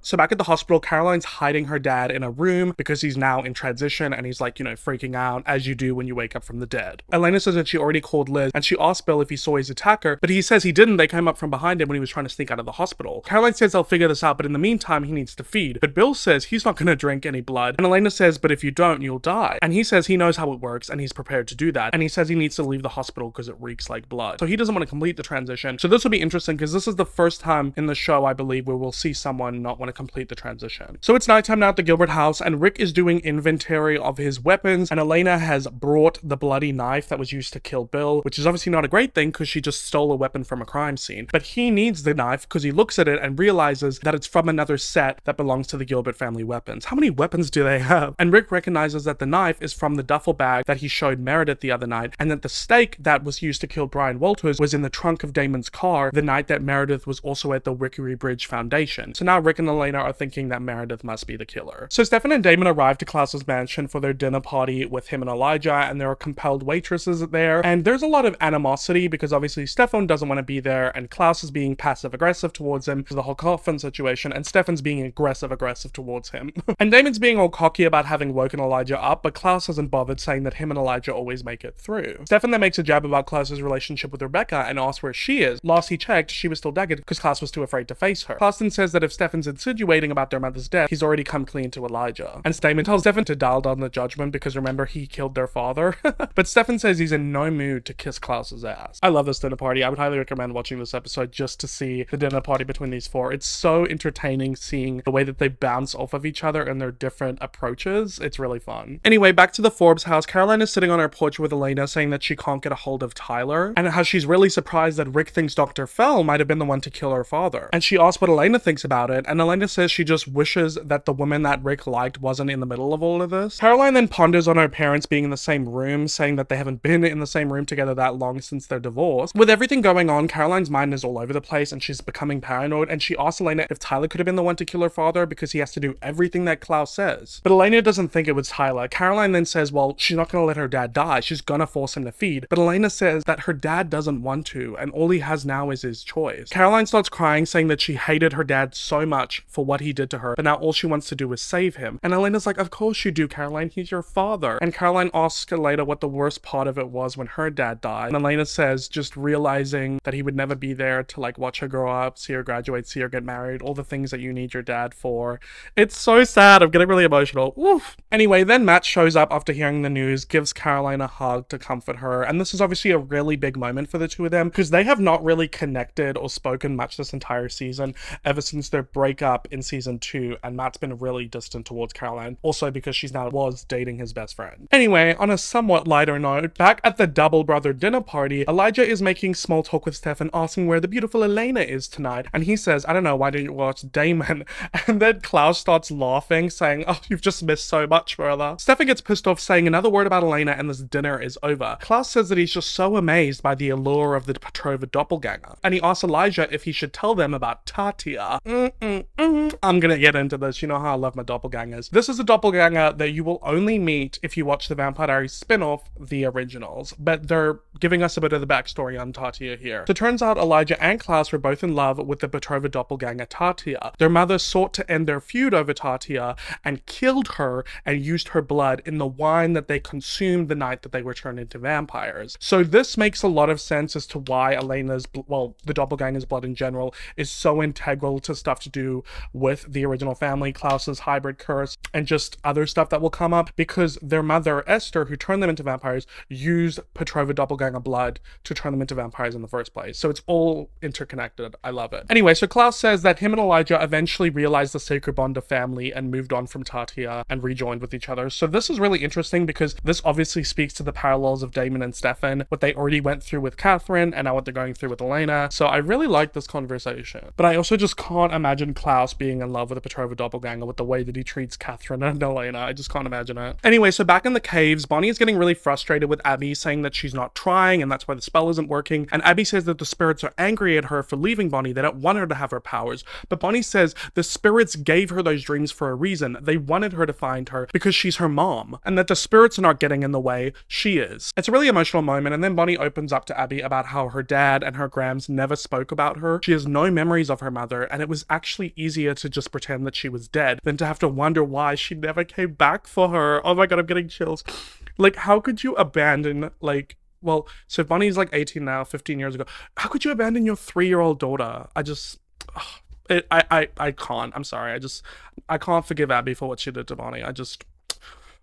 Abby's getting really emotional, saying that there's no way she can express how sorry she is, but Bonnie says that there is. She can help her. She then holds Abby's hands and they perform the spell, the incantation. The flames all soar into the sky, the spirits whisper, the cave starts to shake, and it all stops. Bonnie then checks the coffin and sees that it's jiggling and says it's starting to loosen, so they're getting closer, and that she's gonna go call Damon to update him. So she leaves because she obviously needs to go somewhere with cell signal, and Abby is there alone. It's really like creepy and eerie. She's looking around and she starts hearing some weird noises, and then the coffin lid just flies open and Abby screams and cut. So we still don't know what's in that goddamn coffin. Oh, this scene really got me. There's a lot of emotional parent stuff this chapter with Bonnie and her mom, and now Caroline with her dad. Like, when it comes to the parents of the show, like, I can't. It's too much. As someone who has issues with parental figures, like, it really hits me where it hurts. Anyway, back at the dinner party, Elijah wants to discuss the terms of their agreement. Damon says that they'll give Klaus the remaining coffin, and in return, Klaus and the rest of the original family must leave Mystic Falls forever. Elijah thinks it's a pretty fair deal. Klaus says he's not going to leave Elena behind when her blood ensures that he can make more hybrids to defend himself. See, this I don't quite get. I don't think the writers, like, developed the hybrids enough. Klaus is talking about them and went through so much effort to make his hybrids so, like, he wouldn't be alone and so that he would have his soldiers, but you never really see him develop a meaningful friendship with his hybrids, nor do his hybrids actually, like, defend him that much. They're not very successful. They're dropping like flies. They all end up dead. He didn't take the time to train them to be good soldiers. So I just feel like instead of making so many, he should take the time to make them better soldiers. I don't know. I digress. Anyway, Klaus says, besides, he wonders if he did leave Elena behind, how long it would take for one of them to turn her into a vampire or for her to die with all their feuding. Because the worst thing for Elena is the two of them. Ooh, that's messy boots. Look, he's not totally wrong. There are a lot of issues that come into Elena's life because of the Salvatore brothers, but also if they weren't in her life, they wouldn't have been able to help and defend her from her inevitable fate with Klaus. Just saying. So don't come for my boys too much. Not too much on them. Anyway, Klaus then feeds on one of the compelled waitresses and asks Stefan to join him for a drink, but he does not. So Matt's walking Elena home and they get to her porch and they're talking about how much they've all lost. And Matt says that he feels like this town is cursed. okay, then leave. Literally, what is holding you back, Matt? He's always complaining about the town. Get out then.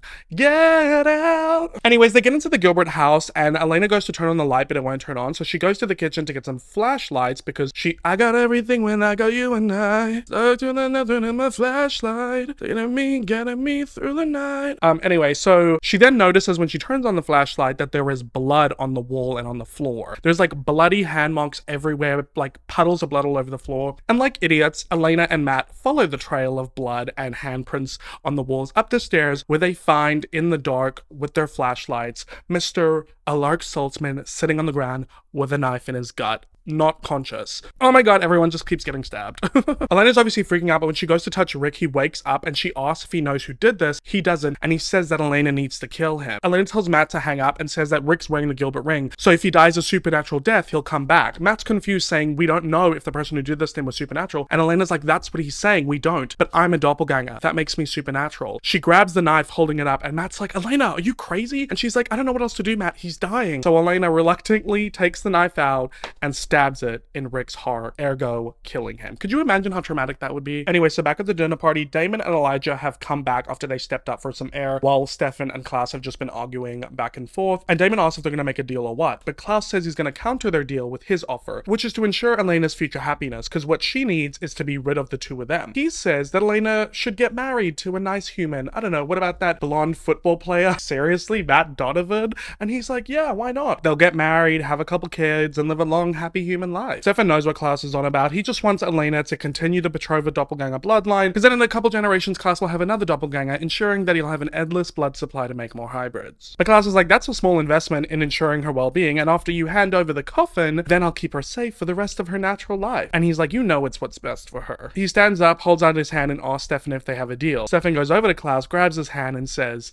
no deal. Klaus breaks one of Stefan's legs with his foot, pulls his arm into the fire, and starts burning his hand. Damon goes to help, but Elijah grabs and holds him back, and Klaus says that Damon better get him that coffin before he burns Stefan alive. And he tells Elijah to go with Damon to get it, and when he comes back, he'll make good on his promise and hand over their family. They never learn not to mess with Klaus. Anyway, back at the Forbes house, Caroline goes to her room where her dad is looking at all of her trophies and their memories together, and he sits down on the bed saying that he's feeling really weak and tired. Caroline asks if there's anything that she can do for him, like maybe call Steven, which is his partner, and he's like, no, just tell him when it's all over. Yay guys, a crumb of gay representation.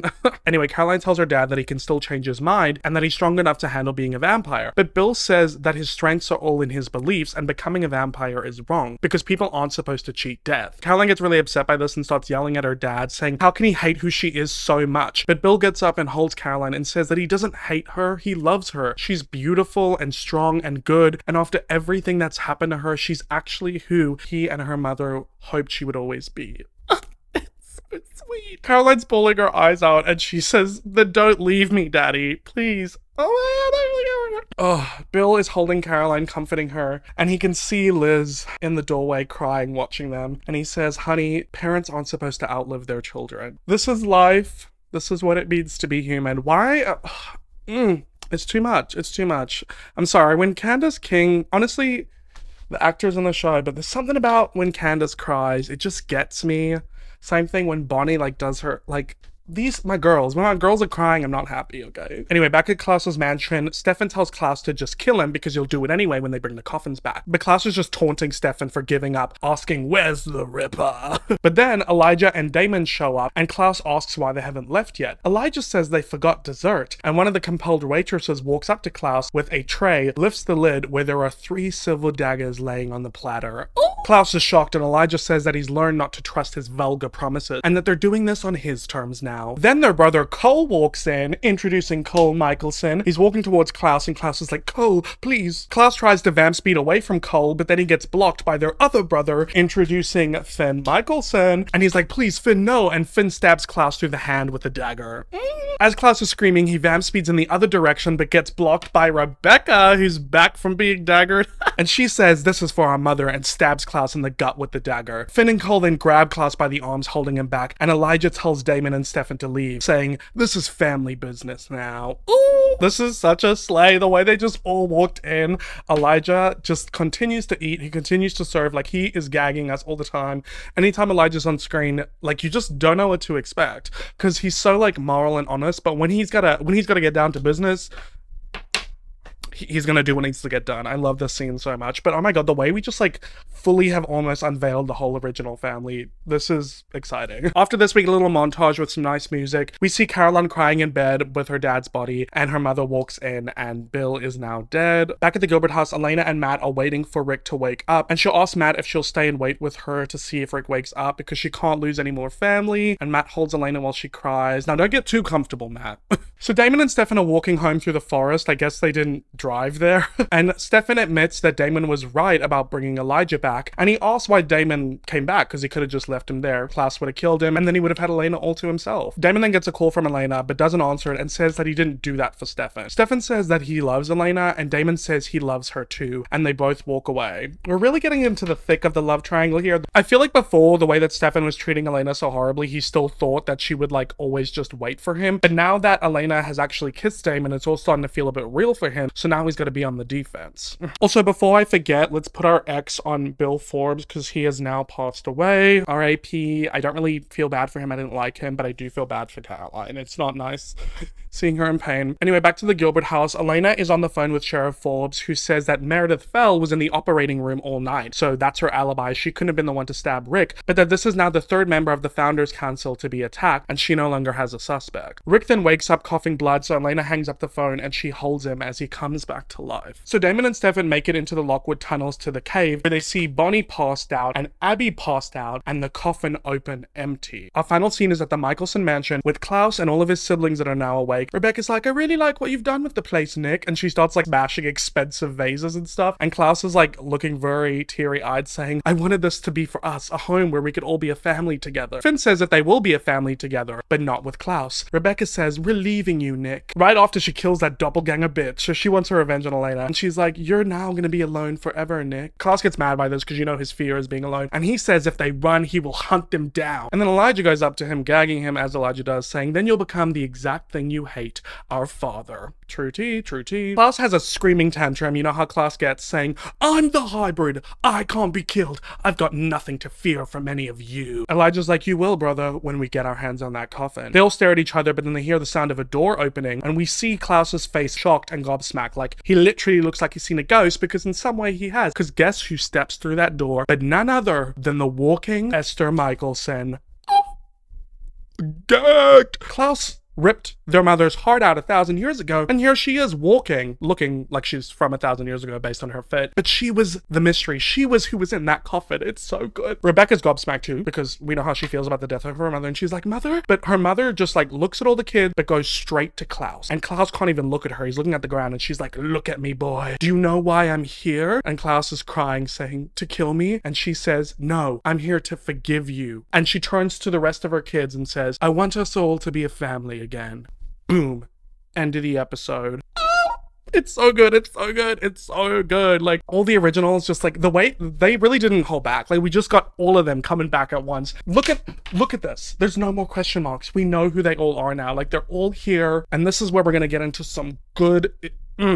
sorry, the originals this season, we're ramping up, we're getting there. But that's the end. That's the last episode I'm discussing in this video. This was a fun one, okay? It was, like I said, very emotional when it comes to the parents, everything going on with Caroline and her father, and Bonnie and her mom. I really loved everything to do with the Stefan and Klaus revenge, and how they were going back and forth about the coffins. I thought it was a really fun story arc, really interesting to see what's going on between Damon and Elena, and like now how Stefan feels about it, what he did with her and Wickery Bridge. Like, the love triangle is triangulating, and Elena's got very complex feelings towards both of them. We now have this interesting storyline with Rick and Meredith, and like, who is this mysterious serial killer in Mystic Falls that is hunting down founding family members, founders from the council? That's another interesting plot point. So we're really ramping up things in season 3. It was a great set of episodes, and we've basically unveiled, well, yeah, we've unveiled pretty much almost everyone on the board. We only have 2 more characters to unveil. We have this character here, who's a new character, and then we have the Mystic Falls serial killer, who is someone on this board. And who died this episode? We had Bill, who died, Brian Walters, who died.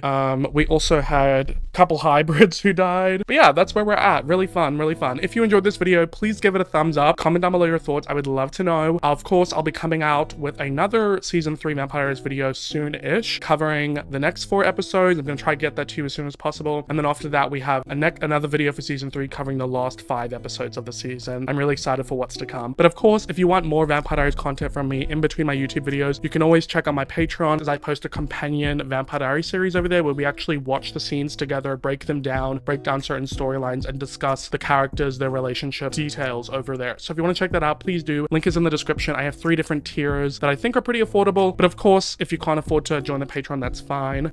Thank you so much for just being here, watching my videos, supporting me. Subscribe, turn on the bell to see more videos. And yeah, I really hope you enjoyed this one, and shout out to my Patrons, and shout out to all of you, and shout out to the sponsor of this video, Man to Sleep. Reminder, if you click the link in my description and use code Luke, you can get 10% off on any Man to Sleep product at checkout. And thank you guys so much once again. That's it for me in this video, guys. Whew, been a good one. But without further ado, guys, I hope to see you in my next video, and I hope that you have a great day or night wherever you're on the world. Bye.